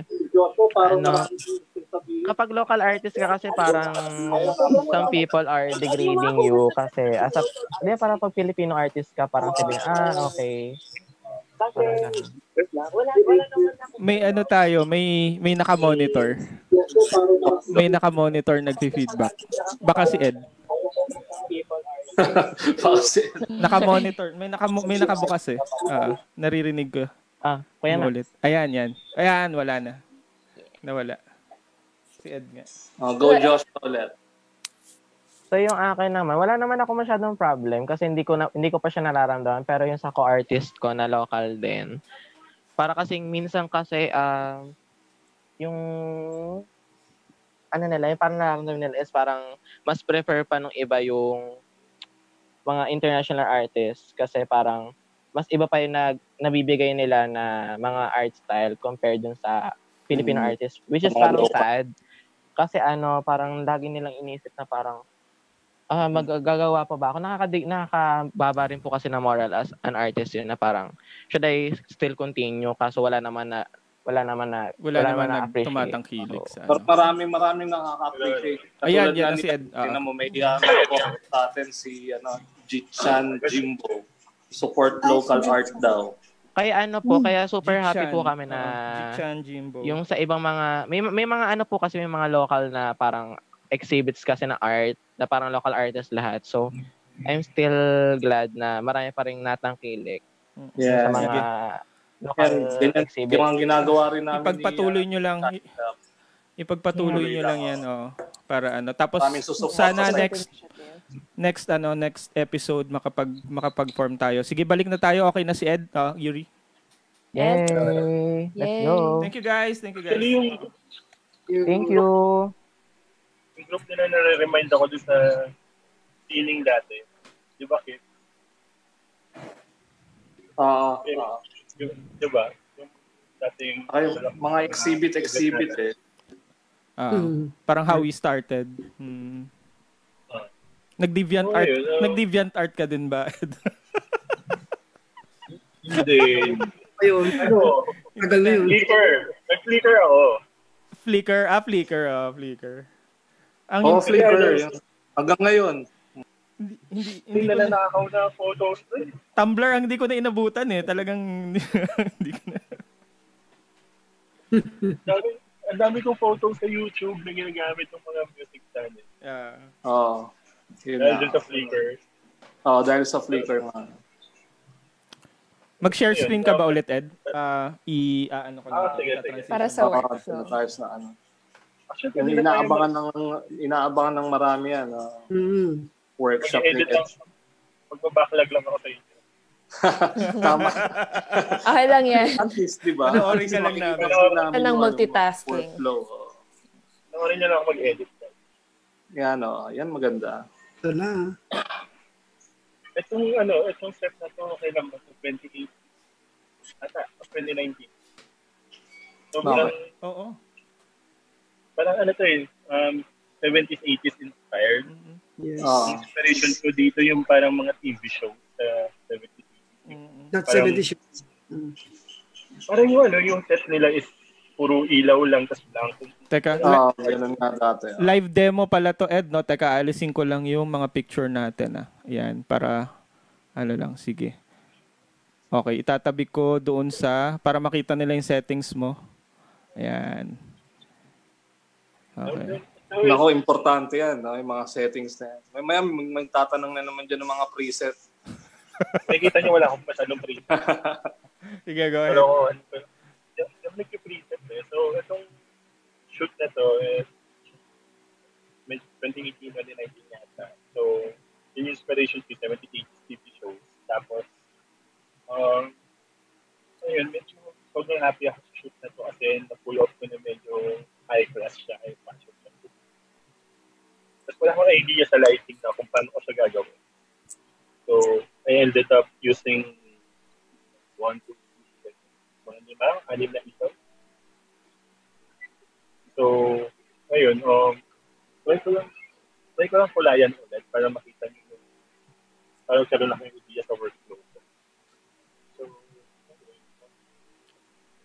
ikaw ako nag-edit talaga ng matino. So, yan, para lagi kasi ako nag-under So, for me, under pa to. Since hindi calibrated yung screen, hindi naka-bright. Kasi may mag-overscope yung video. Underexposed ka in camera, underexposed ka, no? Nag-under ka. Kasi medyo malabo lang yung audio mo, Ed, kaya medyo pag may mga malabong parts, uulitin ko na lang yung ano. Sige, go ahead. Sige. Ayun, so nag-underexpose ako ng mga half or full stop. Actually, wala akong idea sa mga stops ko. So, basta yun, nag-under ako as much as possible para makuha ko yung kulay, mas maganda yung kulay and detail. So, ayun, para magkaroon lang ng idea kung paano ko ginagawa yung mga shoots. Para I started, nagsimula sa preset o hindi ako preset. Kasi kada shoot ko iba, so wala rin yung sense. Mm-hmm. So, parang hindi ko rin get kung bakit ako preset. Hindi ako sigurado kung tama yung ginagawa ko.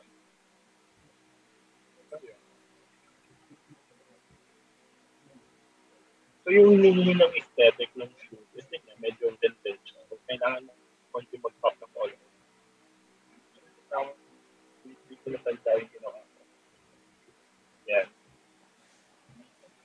lang para pwede kayong magtanong, guys. Gusto mo habang Yeah, habang si Max, ka, maraming tanong. Yeah. Mag-start tayo ng audience questions. Hello. Okay pa yung audio ko? Let me know. Yeah. Oo, medyo mababa lang. Ay, anong gamit mong audio ngayon, Ed? Yung cellphone pa rin? Ganun pa. Okay, sige. Hello. Go ahead. Hello. Yan, okay. We'll take this time for audience questions ba? Para pwede. Medyo marami-rami Pwede. naipon. From Raydan Cedric Venal, how does your photography/craft contribute to the creative community? Aba, pang Miss Universe ang question. Ready ka na ba eh? Ano ulit? How does your photography/craft contribute to the creative community? Hindi ko sure kung pinapansin ng creative community yung craft ko. So, ang inisip ko na lang lagi kung i-share ko yung gawa ko. I make sure na, parang worth it siya gawing inspiration and a notch harder or mas complicated na mga nakong shoot. And for parang sigurado ko lang na maging reference nila na for the future trip nila. Kasi iba yung trip nila. So, ito sa makulayan ako. Sige.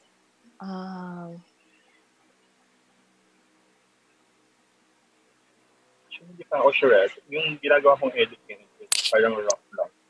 Kasi hindi calibrated kung ginagamit ng script.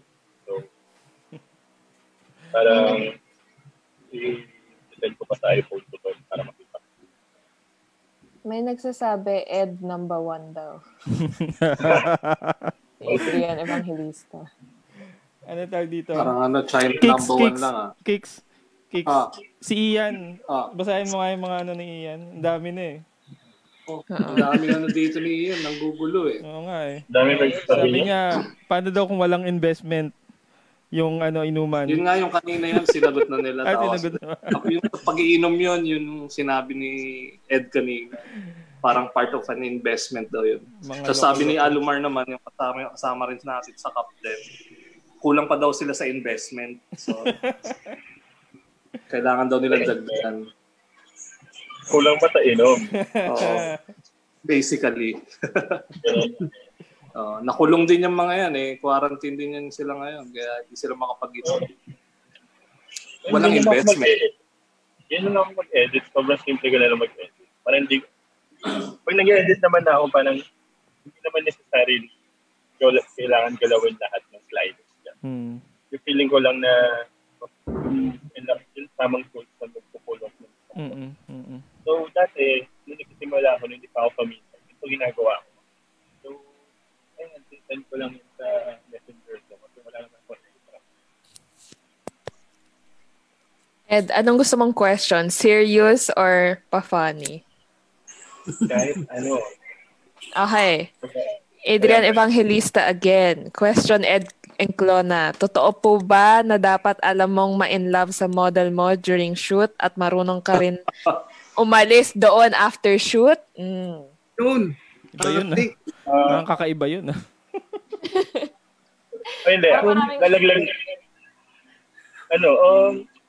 For me kasi, actually, pananaw nila yun, joke.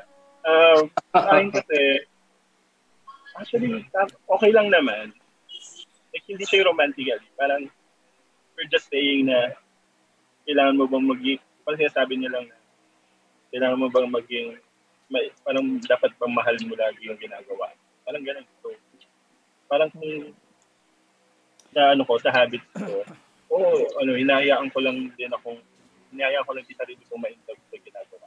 Parang, wow, pang Miss Universe na ang sagot. Hindi, actually, yun eh. Parang, yung idea ng muse, di ba? Yung idea ng muse na parang, pag may nagustuhan ka talaga aesthetically sa isang bagay o sa isang muka, parang ganun eh, di ba? Nagkakaroon ka ng emotional parang emotional attachment towards dun sa object na yun o kaya dun sa tao na yun. Parang ganun. Parang ako kasi parang pag sinasabi ko, parang pag sinasabi ko, sinabi mo kasi parang kung may love naman na, parang sinasabi nila na maging committed ka sa gitna. So, ina-enjoy nyo na lang din yung the art, parang yung the idea of having a shoot. Kaya maganda yung mas minamahal nyo yung idea kaysa sa kung ano man yung yeah. So maraming lang marurupok na. Yeah. So yun. Balikan ko lang yung ginagawa. So, ayun, parang satisfied na. So, minsan ginagawa ko para sure ako sa skin colorblind na hindi ko alam kung red or orange na yung skin. So, minsan ginagawa ko red or green. So, ginagawa ko minsan pupunta ako ng Photoshop. So, minsan ginagawa ko ganito. So, kasi yan, basta Photoshop, extra ko muna siya. So, yan. Actually, yan. Mapapansin nyo agad kung nasa spectrum niya. So, makikita mo dyan kung nasa range ka ng red. For me, dapat nandito above sa gitna ng yellow and red. So, dapat orange. So, dapat kahit saan dyan mapunta yung color figure mo. For me, skin tone na siya. Like, red skin tone na siya. Ganun, siya tignan. Gano'n ka-importante sa yung skin tone, Ed? Tsaka paano mo nakikita yan? Colorblind ka nga. Ayun, nakikita ko siya kasi kinabisado ko yung mismong itong kung paano nagpa-function ko yung sequence ng colors. Gano'n ko siya na, actually mahalaga sa akin yung skin tone kasi parang kailangan mo di-respect yung color nila. Skin tone. Siyempre, hindi naman lahat gusto maging morena. I mean, kung ganun na yung balat nila, siyempre yun yung iba-iba yung skin tone. Kailangan mo maging careful doon. And hindi lang sa skin tone, kumbaga, pati sa damit. Kung ano man yung kulay ng damit nila. Yes. Anong style? Faithful ka dun sa color? Oo. Sige, go ahead. Hindi na ako ma-edit masyado eh. Unless, siya, kailangan mo cinematic, katulad ng sa aeroplano kanina. Kailangan mong patayin agad ng kulay.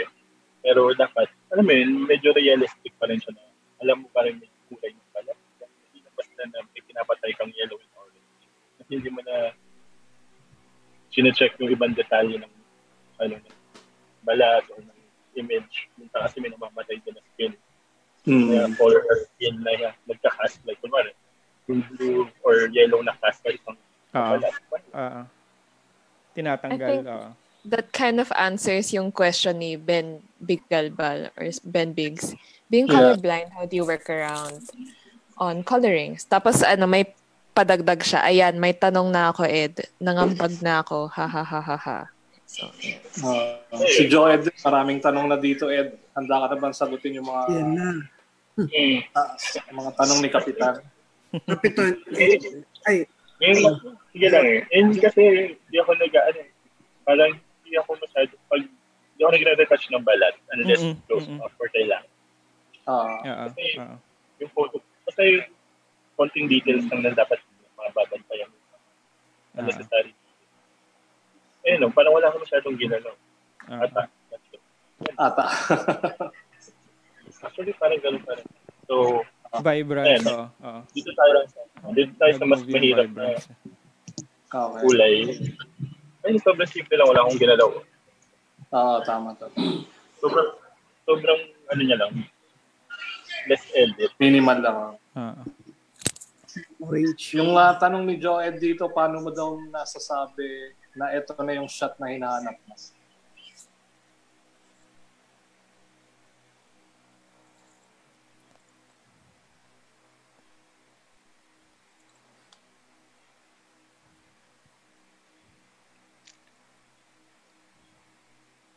Hello, Ed. Nawala si Ed. Nawala yung audio. Parang. Kala ko naglag lang ako.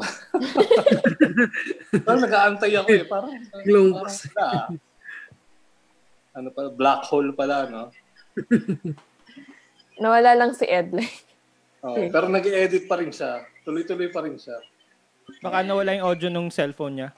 Audio lang, audio. Palagay ko. Teka, check natin. Ayan, para sa audience namin, masipag po si Ed mag-edit. Ayan, wala na siyang audio, pero nag-edit pa rin Ayan, Ed, you're back. Ito naman tayo sa isang mas mahirap na photo. For me, mahirap ito. Okay. Dami kong color na ginamit. Pero hindi ko kita dito. Ba't yan? Ayun. Ito yung shoot na maraming kong colors. So medyo hindi ako careful dito sa parang medyo freestyle to at editorial ko naman to in personal project. So wala akong masyadong kulay. Ay, mahirap yung ano niya. Mas kulay niya. Mas positive siya. Kasi binago yung skin tone no? Yung skin tone. Anong ilaw ang gamit mo dyan muna? Ano to? Mga ano lang to, mga T5 lang to. Hindi ako na T5 ba? Saan nanggagaling yung sound ng live? Nagkakas yata yun. May nanonood ng TV? Nanonood mo lang yung Netflix. Check natin So yun, parang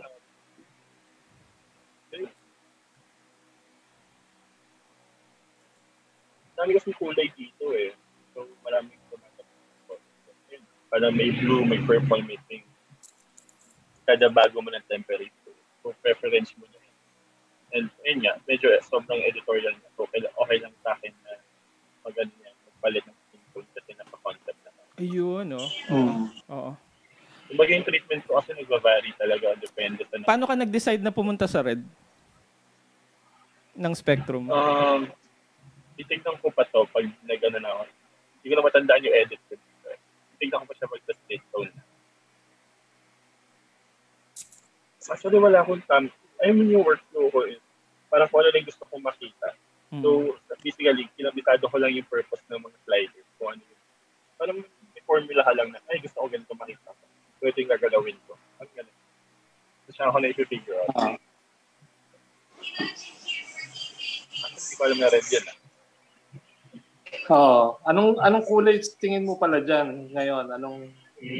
Nasa orange pa ako eh. Feeling ko. Orange na. I mean, kung ano talaga yung nakikita mo ngayon as, di ba? Orange pa ako. Feeling ko.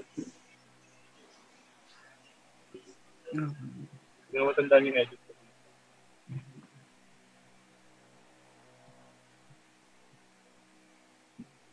Okay. More questions? More questions? Yes, Max. Go. Magandang tanong yung kay Jericho Tamayo. Sabi daw, kapag kunyari, dalawang model, yung isa, magkaiba ng skin tone, parang ganun. Anong may iba-balance out yun? Si Jericho, shout out. Jericho. Paano ko yung balance out? Mga street photographers ng UE yan, sila Jericho. Sige, go ahead, Ed. Depende kasi sa setting mo. Kung nasa indoor ka or studio, syempre yung lighting mo, kailangan, nagka-ano pa rin yung mismong casting shadow. So, mag-a-adjust ka ng lighting para at least sila, pareho silang pleasing and walang naiiwan. Parang yan. So, pa rin naman magdadala ng yung lighting, yung mismong element na gagamitin para i-balance out. Kumbaga, kung i-require ba ng lighting na dadalhin siya sa front or okay lang katabi sila. Mga ganun. Okay. May other question tayo from Joed. Ed, may time ba na wala ka na sa mood mag-shoot? Paano at ano ang ginagawa mo para maging in the mood ka? May ritual ka ba na ginagawa bago mag-start humawak ng camera? Ritual. Ba daw? Ako, lagi naman dumadating ako sa point na para ayoko na mag-shoot. Kasi, ayun nga, parang minsan yung idea na walang masyadong project, syempre parang nagda-doubt, may pumapasok ng doubt, ganyan, right? So, minsan ganun. Minsan yung parang existential crisis na talagang ito ba Pero yung mga ginagawa ko naman is normal lang. I make myself tapos hindi naman ako or kinigita ko yung mga kaibigan ko. Ganun, tama ka na play. Wala namang special eh. Kung baga nasa mindset talaga kung paano mo tutulungan yung sarili. Parang iaalaw mo ba yung sarili mo na tulungan yung sarili mo. O okay, para sa mga audience na, for whom the audio is medyo choppy, sinabi ni Ed na it's a mindset thing. So it's a mind game. So, I mean, yeah, it kind of is all in your head. So you kind of just have to psych yourself back up into the mood. And then there will be doubts, pero kailangan nyo lang itabi yung mga doubts and kind of just trust the process. Dagdagan ko lang. Kung nalulungkot ka, yan mo malungkot yung sarili mo. Kumbaga, huwag mong pilitin yung sarili mo makaramdam ng iba. Wow. Malungkot ka ba ngayon? Yun yung tanong ni Ian last time di ba? Kasi, for me kasi, once to in-admit mo sa sarili mo na ito yung nararamdaman mo, ganito, ganyan. Doon na mag-start yung moving on or like, mas magandang sabihin na moving forward. Kasi pag in-admit mo na sarili mo na nagkamali ka, ganito ka ngayon. At least masasabi mo sa sarili mo. Naging honest ka. Naging honest. Pwede kang tumayo, pwede kang mag-move forward, pwede kang gumawa ng bago. Ako ganun eh. Kahit masakit mag-admit ng pagkakamali, but sobrang gaan niya sa pakiramdam na parang hindi mo kailangan pagsiyawan sa mundo na nagkamali. Ako yung sarili mo na. Maging honest naman. Ito may mga additional questions. Si Ian, tanong na naman ni Ian, paano mo dinidifferentiate yung pagko-connect sa iba at saka yung pagbaban talaga sa mga tropang gusto mo talagang kausap? English yung pagkasabi. Do you have Tinagalog ko na lang. May delineation ka ba sa, I guess, personal from work networking? Feeling ko kailangan siya matutunan but hindi ko pa siya natutunan. So, parang I can't say so much for that. Pero, ayun nga, parang ako kasi, pag nasa shoot ako, ang goal ko is maging kaibigan ko lahat ng tao. Pag at least okay kami lahat. Yes. Parang kung makikita man kami, okay kami. Parang gano'n. Yes. Ako siya tignan for now. So itong shoot ko na to sobrang, parang, lang siya, test shoot ng World Unfit siya. Editor siya sa Review Magazine. So, sobrang passion niya. Sobrang love ko. So, hindi ko pa na-edit talaga to. So, try ko lang. So, yun. Kung may questions kayo kung paano ang I suggest lang talaga, parang be familiar lang sa mga purpose ng slider or like ng setting. Kasi, yun nga, makaka-build up ka ng formula eh. Magkakaiba sila ng behavior pag ito yung mga iton mo, mga ganun. So, once na makabisado mo yun, pag tinignan mo yung isang photo, alam mo na kung paano niya in-edit and alam mo kung paano na i-improve yung edit na yun. Parang ganun.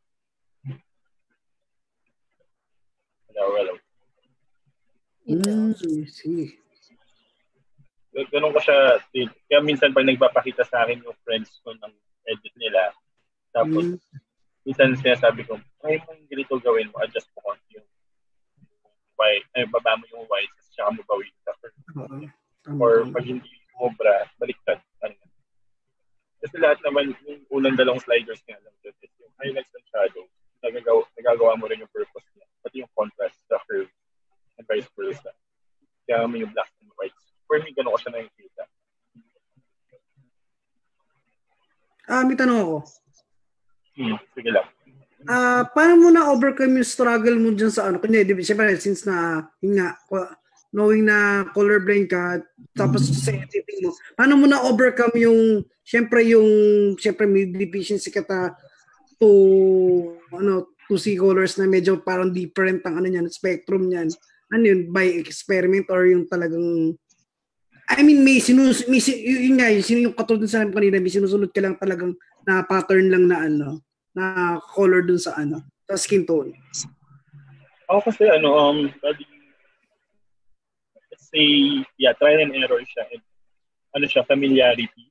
Kasi, ayun nga, hindi mo siya matututunan hangga't hindi mo ginagawa. Hindi lang pwedeng basa ka lang ng basa.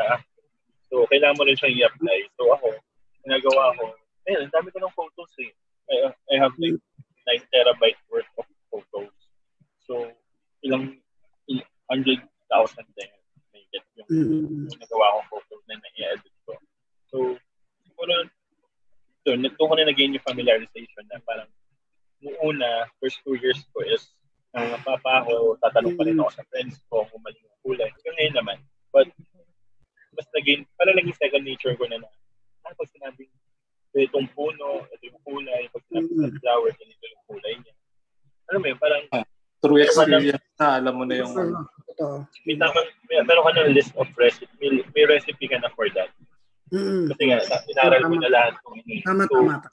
Pag nakita mo na yung photo na to sa Pinterest, gusto mo ito ko natutunan ito ganyan. So, gano'n lang. Parang, familiarity ka na doon sa certain color na yung, okay. Gano'n ko lang siya na, so, hindi siya overnight like, matagal din. Same din ba yan ng process mo nung nagpe-paint ka? Siyempre, kulay din yun. Nung nagpe-paint ka. Actually, sobrang laking bagay sa akin na introduce sa akin yung color theory nung college. Like, kung paano ginagamit yung color theory and paano siya nabubuo. Kung ano yung purpose ng complementary. Yung mga complementary. Pero kasi ako sa painting, parang mas mahirap kasi mahirap mag-trial and error sa painting. Magastos. Hindi ka mapiplease basta-basta ng, di ba they say, you only need black and white and primary colors para mag-produce ng kulay. Hindi ka madali yun. Ang hirap pa rin. Mas madaling eksperimento sa photo. No? Hindi mo mabubuo yung burnt outward ng basta-basta. So ako, ang ginawa ko na lang sa yung mga paintings ko kung nakita nyo before. Tawag din? Sa akin, primary colors kasi yun yung pinakamadali, pinakamura. Plus black. Tapos, bahala na ako sa sarili ko kung paano ko siya papalitan. So, sa workflow ko sa painting ko is meron akong white canvas, blank canvas. Wash lang ako. When I say wash, parang parang 50% opacity ng ganitong kulay, which is red, yellow, and blue. Tapos, siya ako papatungan ng black. Then, pagkapatungan ko ng black, siya ako nagagawin yung style ko, which is yung scratching, para lumabas yung colors under. Ganun lang siya. Parang, and yung primary colors are saturated, kaya mag-a-appear siya sa ilalim ng black. Parang lang siya, yung ginagawa ng mga elementary or like scratching. Yung crayon, parang gano'n lang siya. Gano'n yung pinagsimulan nung painting ko. So yun. Actually, sa color talaga wala akong masasabi. Parang wala akong masashare as like ganito ganyan. Ang talaga na yung detalyado na kung paano ko ginagawa yung photo. Kasi ako, hinahayaan ko lang yung photo, magsabi sa akin, or yung concept, sabi sa akin na ganito kulay dapat yan. Unless client ko yan, kasi like tayo. Ed, wala pang nagtatanong, no? Ano inspirations mo pala? Dati, yung portraits ako, kasi syempre gusto kong bumalik. Parang, dati yung ina-idol ko lang sa sarili ko. Sobrang narcissistic na. Parang, hindi ko kasi, parang wala akong pinapalo na photog nun. Kasi ayokong influensyahan ako, lalo ng local photographers. Ayokong influensyahan ako ng gawa nila at magkamukha ng gawa nila. Ang ina-adapt ko yung discipline nila. Parang, si Shaira Luna, ganito kasi yan. Yung discipline nila yung ina-adapt ko kaysa sa art style nila. Kaya parang yun yung foundation ko ngayon. Noon. Hanggang ngayon naman. Tapos ngayon, syempre, kailangan mo yung work mo dinedemand na mag-familiar sa mga references. Kailangan mo nang aralin yung mga legendary photographers like Peter Sabiton, mga ganun. kailangan maging familiar ka. At least may iwasan mo din sa sarili mo na. Mahambing din doon and maging inspiration. Parang ganun. Pero yun nga, hindi naiintindihan niya ng mga ng maraming photographers din na yun nga yung ganyan concept na parang maging pure yung mo art mo. Yung iba talagang sumabak lang sa photography na lang. Kumbaga, nagagamit din lang ng mga Sino uli yung mga inspiration ni Ed? Medyo nag-chop yung audio at that segment. Lang daw siya. Dati ako lang, sarili ko lang. Tapos ngayon naman, pero alam ko yung parang kung paano yung ginagawa nila, kung paano yung approach nila sa mga shoot. Ngayon, na-admire ko sila. Ayan, sila Doc Marlo, and Sean Lau. Mga local to Ganon Marias, Shaira Luna. Dami, sobrang dami magagaling. And sa international naman, syempre lahat ng legendary photographers na sila. Mario Castillo. Lahat yan, magagaling yan. Kumbaga, observing their works pa lang, may magpupulat ka ng idea. Right, maliit na idea sa mga interviews nila. Sa habits nila. Kahit hindi mo tignan yung gawa nakikita mo pa rin yung pagkatao nila. Yun yung mas ma-adapt. I think that's the best thing to do to be a good creative. Kesa tumingin lang basta-basta sa words. Ganun ko siya tingnan nila. So yun. In terms of coloring, technicality, lahat naman natututunan. Kumbaga, let your work sabihin sa'yo na ito yung kulay para sa akin. Kaya wala pa akong distinct na color kasi naniniwala ka ba sa ganun? Naniniwala ka ba sa ganun? Meron pa tayong 15 minutes para mag-discussion, no? Pero naniniwala ka ba doon na kailangan mahanap yung kulay? Siguro naniniwala naman ako na darating. But as long as you move forward. Pero hindi ako sure kung kailan parang agad-agad mo mahanap yun. I think hindi. Maaga man, regalo na sa'yo yun. Pero, swerte na. 4 years pa lang ako sa photography, pero, ayun, parang hindi ko pa kaya mag-settle sa isang aesthetic or kulay. Kumbaga, master's artwork na yung sinasabi pag hindi ka learning pa rin. Ganun siya. So, coloring, hindi ko pa. So, yun. Yung Photoshop ko. Nawala. Yung Photoshop na yung clip pa kayo siya. Itanong pala ako. Tungkol sa, tawag doon? Meron ka na ba mga na-publish na, sa mga prints, mga gano'n, yung mga works mo? Meron naman. Hindi ko lang alam. Hindi ka nakikinig kanina, Max. Hindi. I mean, may follow-up kasi yun. May follow-up yun. Sige.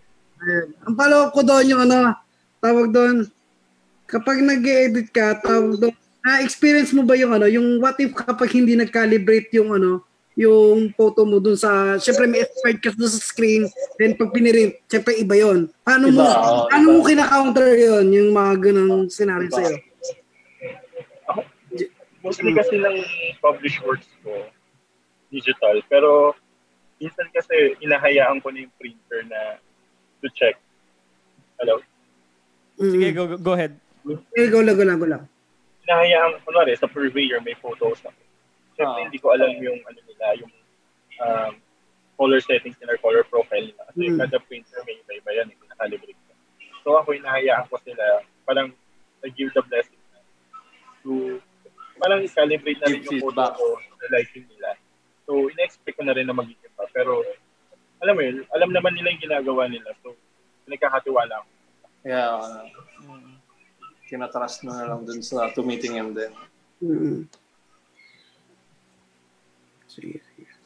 Pero ako, kahit anong lumabas sa print, diba, sobrang kontuwa. Okay lang. Sobrang kaya, parang full. Ito, bigyan ko kayo ng may lang ako. Para mas madali maglinis ng lapag. Like, one click, linis ng lapag. Di ba sa mga backdrop, laging may... madumi yung paper background na minsan ginagamit. Ako may konting ako dyan. Solusyon na ko kahit pa paano. Pero kailangan mo pala i-fine-tune. So, ayan. So ito, ayan.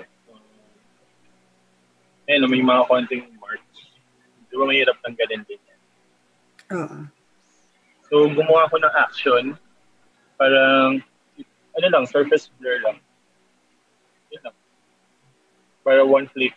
Kasi mamask lang. Ganyan. Tapos opacity na siya ka-flow ng brush.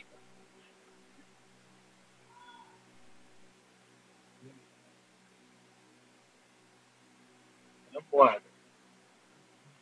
So yun. Basta yun. Parang pag ginamit may surface blur, hindi siya mabigay yung details. So kailangan mo parang ma-preserve yung details kahit konting noise. Tapos parang siya,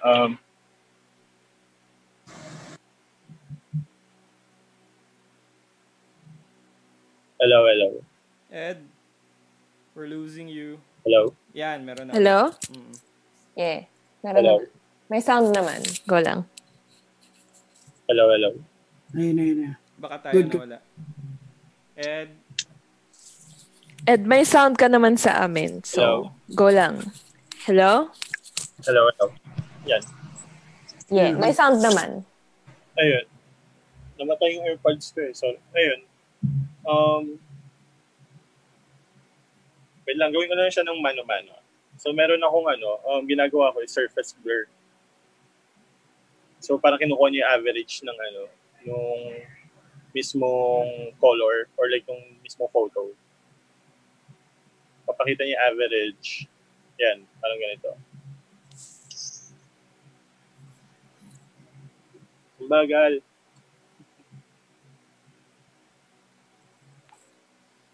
Naka-live kasi. Kaya kumakain din ng RAM. Kumakain ng RAM yung yung call. Ayan, so ganyan. Yan, surface blur na. Tapos i-mask ko lang. Kailangan mo pa rin i-fine-tune kasi depende rin sa value ng surface blur mo. Kumbaga, pwede mo siyang i-fine-tune depende sa photo. Kasi may iba-iba rin naman results kada photo eh. Totoo. So yun. Ang digital paint pa ako.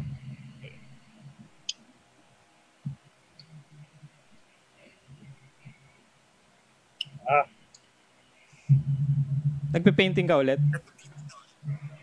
Ngayon, naghinto ako kasi online course ako. So, basta yun, ang hirap i-demo. Ayan, ito okay na. Malakas kumain ng RAM yung Ayun. Yeah. Sila, sila Sid at saka Shandale nandyan pa. Baka may question din sila sa'yo. Mga yan. Sa ganun, parang yung mga artist natin. Yung surface, kasi may noise tong photo ko. So, I suggest na wag mo na maglagay ng any grains. So, ayun, parang pag, kunwari, catalog, di ba malinis naman lagi? Ako gumagawa ko ng at least 2 klase ng photo, tapos pinagli-layer ko pa para luminis na mas maganda. So, minsan ginagawa ko sa Lightroom pa lang nagtataas na ako ng luminance, tapos meron akong photo na walang luminance. Para, ayun, magbubura ka na lang. Ganun. Kasi ako na lang lalagyan ng grain sa Photoshop. So, nagpo-Photoshop ka pa rin, no? Essential pa rin sa workflow mo. Kasi mahirap mag-clone tool sa Photoshop. Siya kailangan mo mag-extend ng background din minsan eh. Okay. Dami kasi nagagawa ng Photoshop. Prefer mo yung sobrang linis na photo? Depende pag record ng pag client. Kasi minsan kunwari naka-drop out ka, kailangan malinis talaga 'yun. Oo. Kasi kung ano pagagawin nila doon eh. Mga ganun lang. Depende sa requirement. So yun, ano pa ba? May questions pa? May questions kayo? Oh, guys, huling hirit kasi 10 o'clock na. So, may questions kayo for Ed. Last now 5 is the minutes. time. So, sige, continue ko lang to. So, ito, yung kasi yung mga photographers nagle-layout na hindi ko alam kung bakit. But sila for me kasi, ang layout is parang complementary lang siya, parang pampa-improve lang ng concept or kung ano yung message na gusto mong sabihin. Mm-hmm. Hindi siya yung required pag photographer ka na mag-layout ka. At least may background ka, okay. Maganda yun. Last points yun. Pero kung i-pressure mo yung sarili mo against ka ba doon? Mag-layout. Against ka sa pag-layout? Hindi naman. Against ako sa practice na kailangan mo lagi mag-layout. Tama yung sinasabi mo Doon ako agree ako doon na against din ako doon sa mga photographers na mape-pressure mag-layout kasi pag hindi ka graphic designer or wala kang background ng graphic design tapos itatry mo mag-layout or maglatag ng font sa isang picture, pare halatang halata. I mean, hindi naman sa pag-ano pero talagang hindi talaga hindi talaga pag hindi ka trained na graphic designer or kahit yung sa composition, parang mahirap ang hirap Ako, I appreciate the enthusiasm na nag-e-effort sila mag-layout. Kasi gusto nila matuto. Pero kung hindi naman, wala rin kasi minsan wag na lang, wag na lang. Photo Parang tanungin mo muna yung sarili mo kung gusto mo ba talaga maging photographer or layout artist. Layout artist. Kasi kailangan mo din respetuhin yung trabaho ng layout artist, number 1. Totoo. Yeah. Marami ring rules ang layouting. Totoo. Para maging effective. Hindi lang siya basta maglagay ng font na ganito, ganyan. Ganito, ganyan. Nag-e-enjoy nga ako sa buong experience ng itong show na to, yung Lockdown. Nag-e-enjoy ako sa buong experience na kinakalikot ko lang yung mga pictures ninyo para i-layout. Kasi diba? yung aesthetic nandun na. Maganda na yung picture So parang ang trabaho na lang doon, paano mo na lang siya ipe-present as an advertisement, parang ganoon So nakaka-enjoy siya pero parang kailangan din talaga kailangan din yung tsaka wag nilang pilitin nga masyado na yun nga. Kasi parang kasalanan mo ba yan, Ed, na maraming nagle-layout ng mga photos ng mga photographer din kasi pag yung mga nakikita nila, syempre, di ba? Kasi sobrang dala nila. Siyempre kakana niya pag nakita yung gawa ni Ed. Pag nakita may bago kang nilabas, katulad niya. Kasi ako naman dati nung era nila Fade, ang ginawa ko kaya ako nag-layout kasi gusto ko mag-stand out. Era nila Fade. Totoo. Way back Gusto ko basketball. Si Yuri. Kaya gusto ko layout. And ako nirespeto ko yung concept bago ako mag-layout. Kumbaga, ano ba yung dinedemand ng concept? Kadugtong pa rin siya dun sa sa photo mo. Yung importante. Faithful pa rin siya. Ganun ko siya tingnan. And parang marami kang yung elements of art kailangan mo consider. Layouts. Parang ganun siya. Ito nga, parang minsan nga minor detail, yun pa yung nag-make or break ng isang layout. Like this. Itong tape na to, favorite nila ngayon yan. Parang to make it more realistic, nasa top siya ng frame, di ba? Naglagay ako ng shadow. Para at least meron akong pinapakita na may intention akong nilagay ko talaga yan. Parang ganun. Kasi pag naglagay bakit nandyan yan? Pag naglagay ka ng layout, kailangan nagsusupplement siya or nagpo-complement siya sa gusto mong sabihin. Hindi lang siya basta nandyan. Hindi lang basta dinikit, no? Babalikan natin yung making photography as an art with a capital A. Yun nga. Kasi art is with pure intent and may puso talaga yan. Hindi siya yung basta ginagawa lang. Parang ganun. So yan, itong sobrang in-inspire ko yung sarili ko sa gawa ni Leonard. So, lahat yan, napansin ko yan sa studio niya, mga ganun. Wait, mag-hot take ako sa layout. Sige lang. Go. For me kasi, like, I'm like, if you want to lay out, just go. Don't feel pressure to do it, of course. Yeah, tama. But like, if you want to do it, like, don't let the former comments of this live stream stop you from doing it. Because I'm like, I'm not a layout artist, but I like to try it out from time to time because it gives me an avenue to practice, like, layouting, which I don't get composition, the basics of composition. Ganun. I don't get to do it at work. I don't get to do it in like my actual photography. And like, I don't want to like mess with other people's work. So, syempre like, sarili ko yung biktima ko dyan. Saka there are some photos kasi I find for, in terms of layouting, that they look too similar to be presented as two individual shots. Like when you browse through the I was like, nile-layout ko siya for the purpose na you can view it at the same time with like just a little bit of Totoo. Yung binabanggit naman kasi ni Ed at sa feeling ko sa tingin ko, yung over layout na, yung parang feeling required. Yung at saka yung intense na hindi mo na nakikita yung photo, ang nakikita mo na yung layer na ng layout, yung layer na ng graphics. Nasira na kasi yung binabanggit ni Ed, hindi naman sa pagiging purist na photographer lang, pero yung the image itself should hold should stand has on its own. Has to stand on its own. Okay naman yun.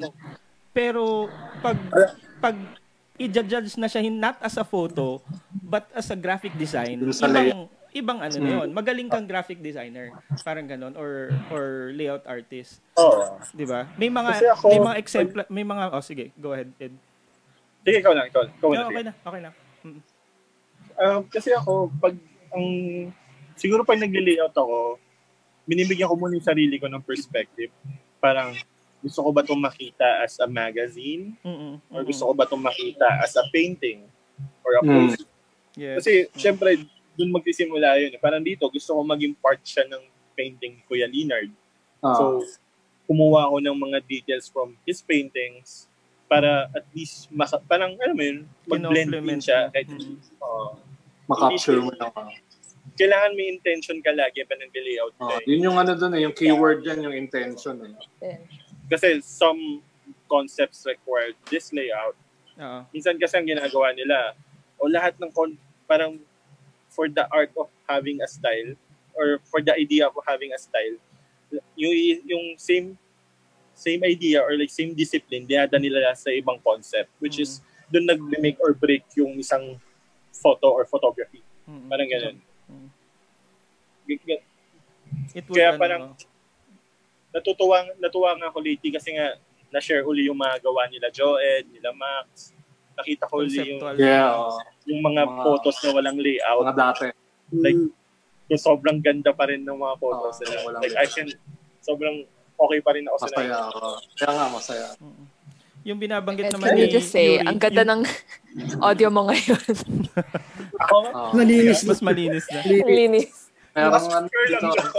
Yung binabanggit ni Yuri kanina na some photos need something else. Parang gano'n May mga photos na they need to be near something, another image or magkatabi. Parang gano'n May mga ganong instances din talaga na hindi ka satisfied sa kanya alone. Parang gano'n yun.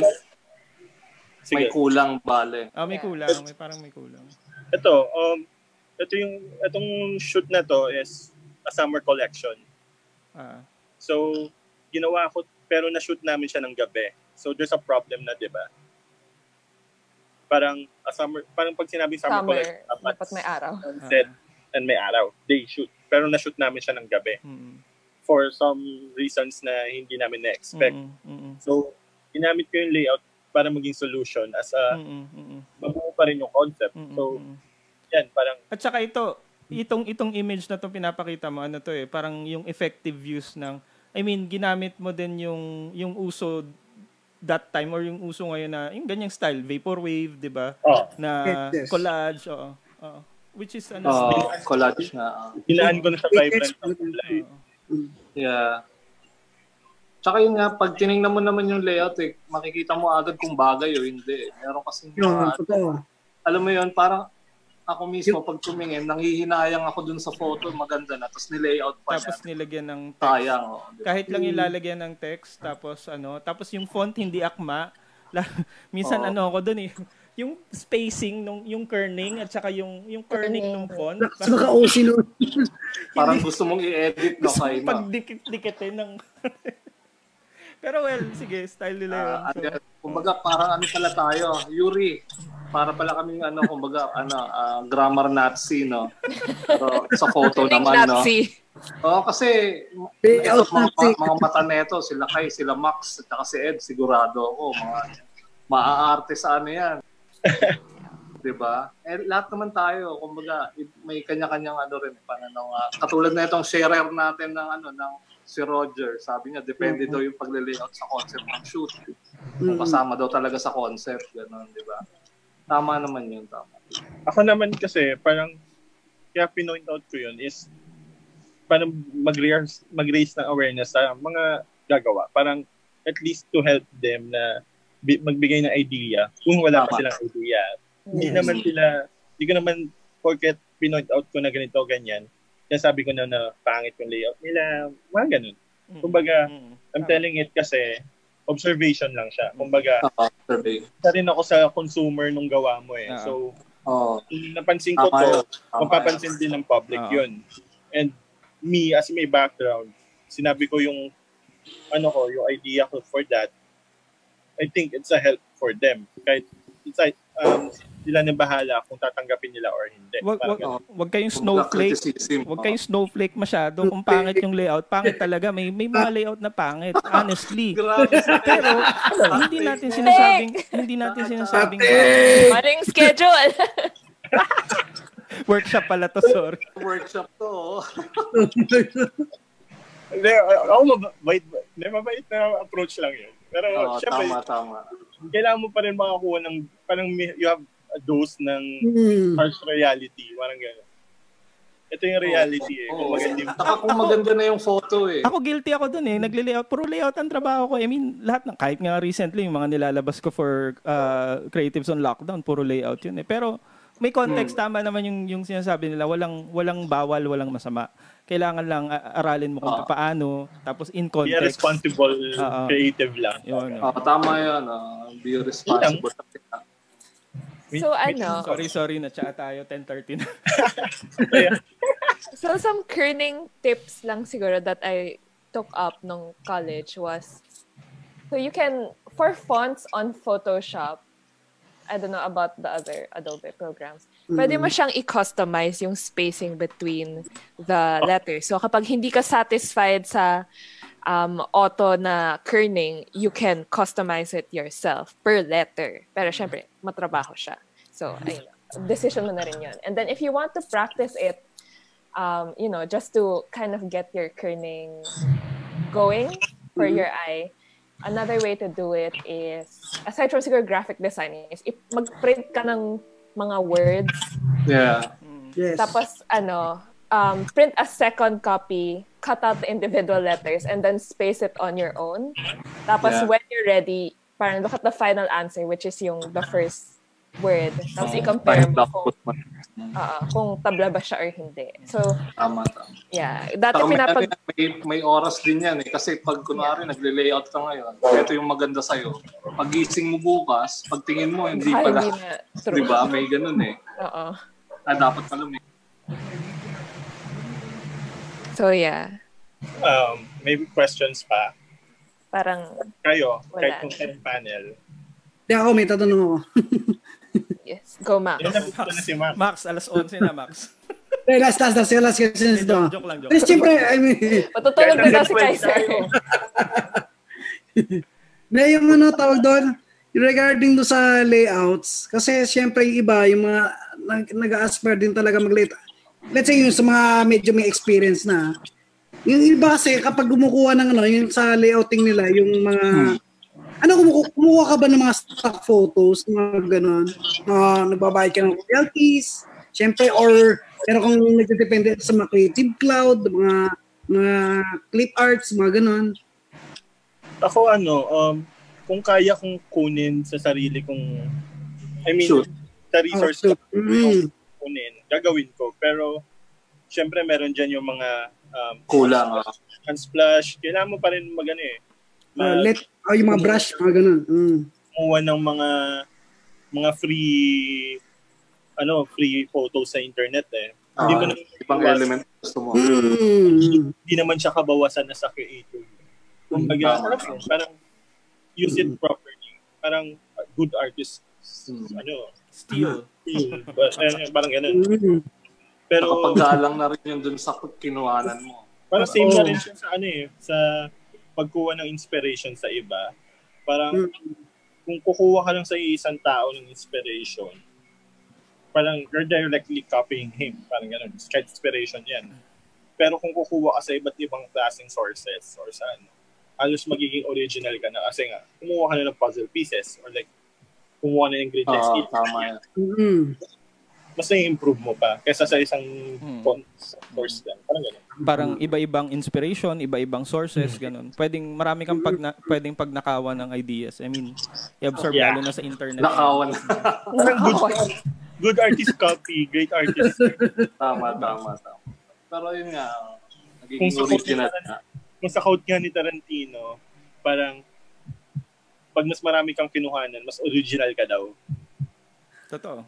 Kasi totoo rin yun. Synthesis ang tawag doon na parang nasi-synthesize mo na lahat. No? Diba? Same ba? Naniniwala pa ba kayo na may original pa rin hanggang ngayon? Wala na. Wala na. Sa panahon. Pag-usapan ba natin sa art theory yan, Yuri? I think everything is a compilation of influences, but do not copy it naman. Plagiarize. Yung parang don't plagiarize naman kasi I feel like that takes away from the work of other people of having to compile it. Tapos hindi pa ka-credit na. So parang credit accordingly. Do your own. Make your own. Not CTTO. Ang memes. Sige. Sobrang enjoy. Sinabi ngayon. Oo nga Actually, nagsisimula. Ngayon ka pa nagsimula kung kailan. Kung kailan maganda kasi yung mga topic ni Ed about art, photography, gano'n, di ba? So, paano yan? Mas pang-inuman talaga. Yun nga patawag nyo nga yung mga tropa dyan, tapos isama natin silang lahat dito sa Tapos, pagkatapos na itong lockdown, syempre mag-i-invest tayo, di ba? Mag-i-invest tayo. Tinatawagan natin yung mga kaibigan nating mga photographer. Mag-invest tayo. Kailangan mag-invest tayo. After ng lockdown, di ba? Online tambay. Ang iniisip ko nga, online tambay tayo. Yan yung mga sila Ian, sila Joed, ipatambayin ulit natin kahit anong oras. Mag-ano lang. Sked natin. Online tambay. Pag walang guest sa isang araw, di ba? Di ba? Pag bakante. Ay siya. Okay. So, yun. May ka pa ba, Ed? Meron ka pa bang i-show dyan na wala na. Mas maganda. Okay. Actually, mas ma-appreciate ko kung may message na lang nila ako directly. Kung gusto nila. Yun. Okay. Gusto mo bang ma-flood ng PM? Ganun. Yan din yung... Di naman ako madamot sa knowledge. DMs are open now. Yan din yung... Nagkakasakit nga kapag wala akong kinikriticize. Yan din yung yan din yung... Tama. Ang tag dito.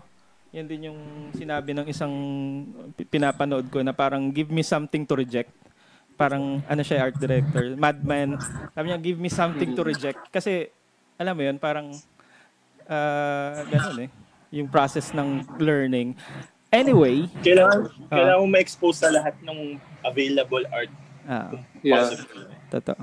At saka doon mo rin makikita yung gusto mo at saka ayaw mo Kaya si Shandale, wala ka bang tanong dyan, Shandale? May huling hirit ka ba, girl? Nandito pa. Nandiyan pa siya Iniwan na siya nila Sid Wala na po. Sige. Salamat. Close out na natin. Thank you. Okay, so for this episode, we'd like to thank Art for Frontliners, Shandale, and friends who are no longer alive. Saka syempre si Ed, ang ating main guest for today. Thank you. Who is also a former actor sa show. So reminders lang for next week. Tuesday, we have street photography and photojournalist. Yes, COVID. Yeah, COVID-19, very relevant. Yes. So, hindi pa namin na-explore kasi yung mga photographers that are currently on ground. Lahat ng exploration namin with photographers na hindi makalabas ng bahay. So, para maiba naman. Tapos sa Tuesday, we have Enna coming back for her own feature. Saka syempre si Fade, throwback photographer. Yes. Sa era ni Fade. Era ni Fade. Tapos for Saturday naman, we're diversifying. So we have makeup artist, stylist, hair stylist also. So a lot of people coming on the show. Si Rani, baka sa Saturday, next Saturday. May online rampa kami. Sila Gia, sila Jana. Nice. Nanonood ako. Okay. So, may online rampa na schedule for next Saturday. Yeah. So, kung gusto niyo hair and makeup dyan at ano yung gagawin nila? Kardashian tayo, no? Yung mga muwa dyan na nanonood din. Pwede silang baka pwedeng selfie, no? Selfie challenge. Comment, selfie sa comment. Ng makeup look niyo for the night. So, ayun lang. 10:30 na. Thank you guys for tuning in. Thank you sa Art for Frontline. Thank you. Thank you guys.